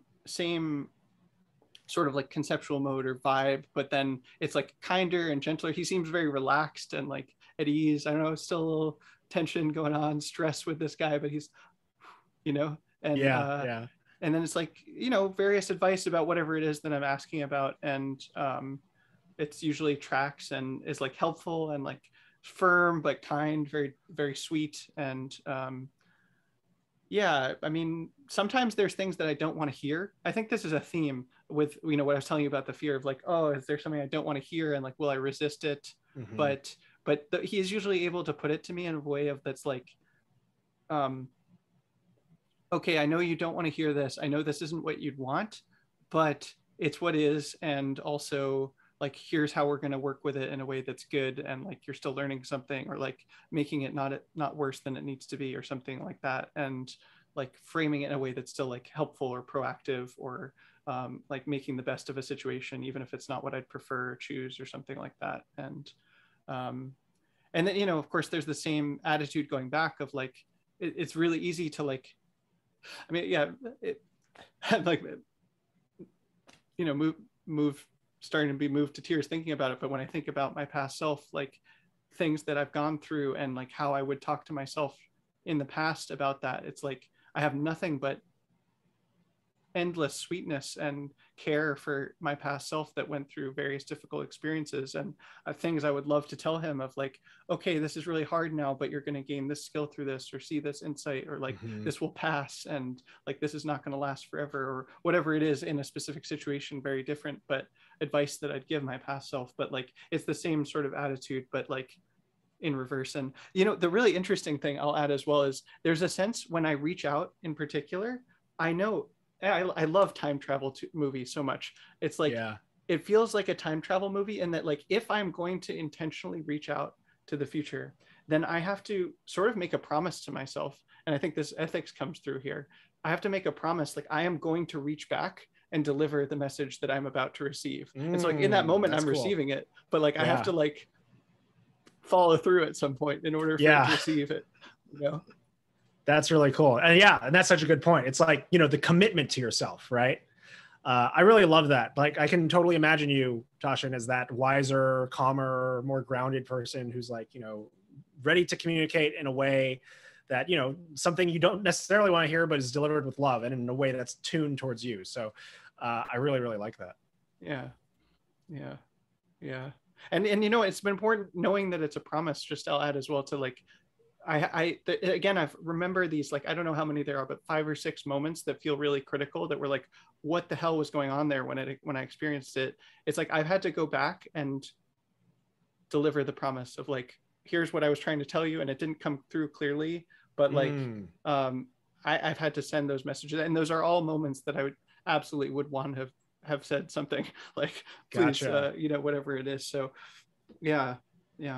Interesting. So is it like the kind of thing where when you were younger, did you feel like you were being reached out to by yourself in maybe a more like raw sort of way, and you were like, oh, I need to give myself some wisdom? Or were you like, oh, dang, I went through all these experiences and this is what I want to tell myself past self now that I've lived through it? Like, just as kind of a general practice. Definitely that now. And I want to do that as much as I can. It feels, you know, there's this principle of like psychic equivalence. Do you know what that is? No. It's like on some level. So if you just sort of like bracket the ontological truth of any of this, like for the principle of psychic equivalence says, like, if you are imagining something visually in your mind, if you're experiencing it somatically, then your lowest levels of your brain don't really understand the difference between like reality and not reality. And so it can have like healing effects for you, even if it's not like quote real. So I don't know, I then you can sort of enter what is the reality of it. And I find it useful to like take this stuff seriously internally in my own phenomenology, like just like these were really weird experiences that I had in the past that like make much more sense explanatorily with a certain worldview. But even setting that aside, it's like very healing to go back and like remember these experiences and then say kind thing. I mean, it's a meta practice basically, but involving time, like say sweet things to yourself. But experientially, when they happened, there were, I think, and maybe this is even the flavor, is just like a sense of confusion, like what is happening right here. Like a simple example, it's a bit vulnerable, but not that vulnerable, I don't know, is like the first time with my first girlfriend, like you know, we were becoming sexually active, and it's like, oh, do we want to have sex or not? And like in theory, I was like, yeah, great. Like, that seems good. And I didn't have any like moral framework that was like a bad thing to do, or like I didn't have any like shame about it. And yet every time we would start to, it'd be like, oh, like, I would get this sense of like, I don't know, like, no. And it's like, well, where is this coming from? It almost felt like, it even really felt like, I think about this a lot with like, if you're reading a story, right? Like I wrote about this recently, but if you're reading a story, right? And you know, like, oh, character, don't do that thing. Like, don't do the thing. You want to like scream at the book, like, don't do it, you know? And it felt like that, except I was the character in the story. Like, it was like, where is this coming from? Like, I don't have any, I'm not like some closeted religious person that feels terrible about like being narrator. Yeah. So that was something I had to, and then I had to basically override that. I actually got high to have sex the first time because it was like I had to like repress that basically. Oh, wow. And you know, you could explain that elsewhere, but to me now it's like, I think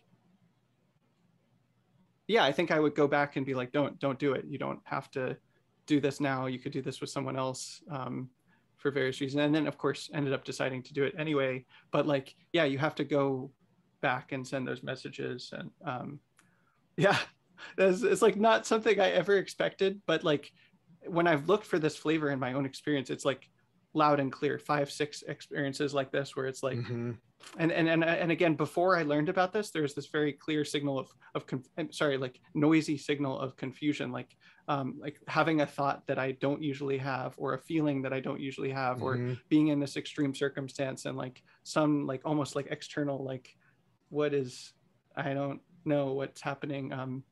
I don't know. Another time I met someone, the very first time I saw them, I had an extremely mean thought about them. And I do not normally have extremely mean thoughts about people. That's not, I don't know, sometimes a little judgmental or like irritable or something, but like extremely mean thought, no, that's not, that's normal, not normal for this guy. And it was just like conspicuous. It was like, why am I having such a reaction to this person?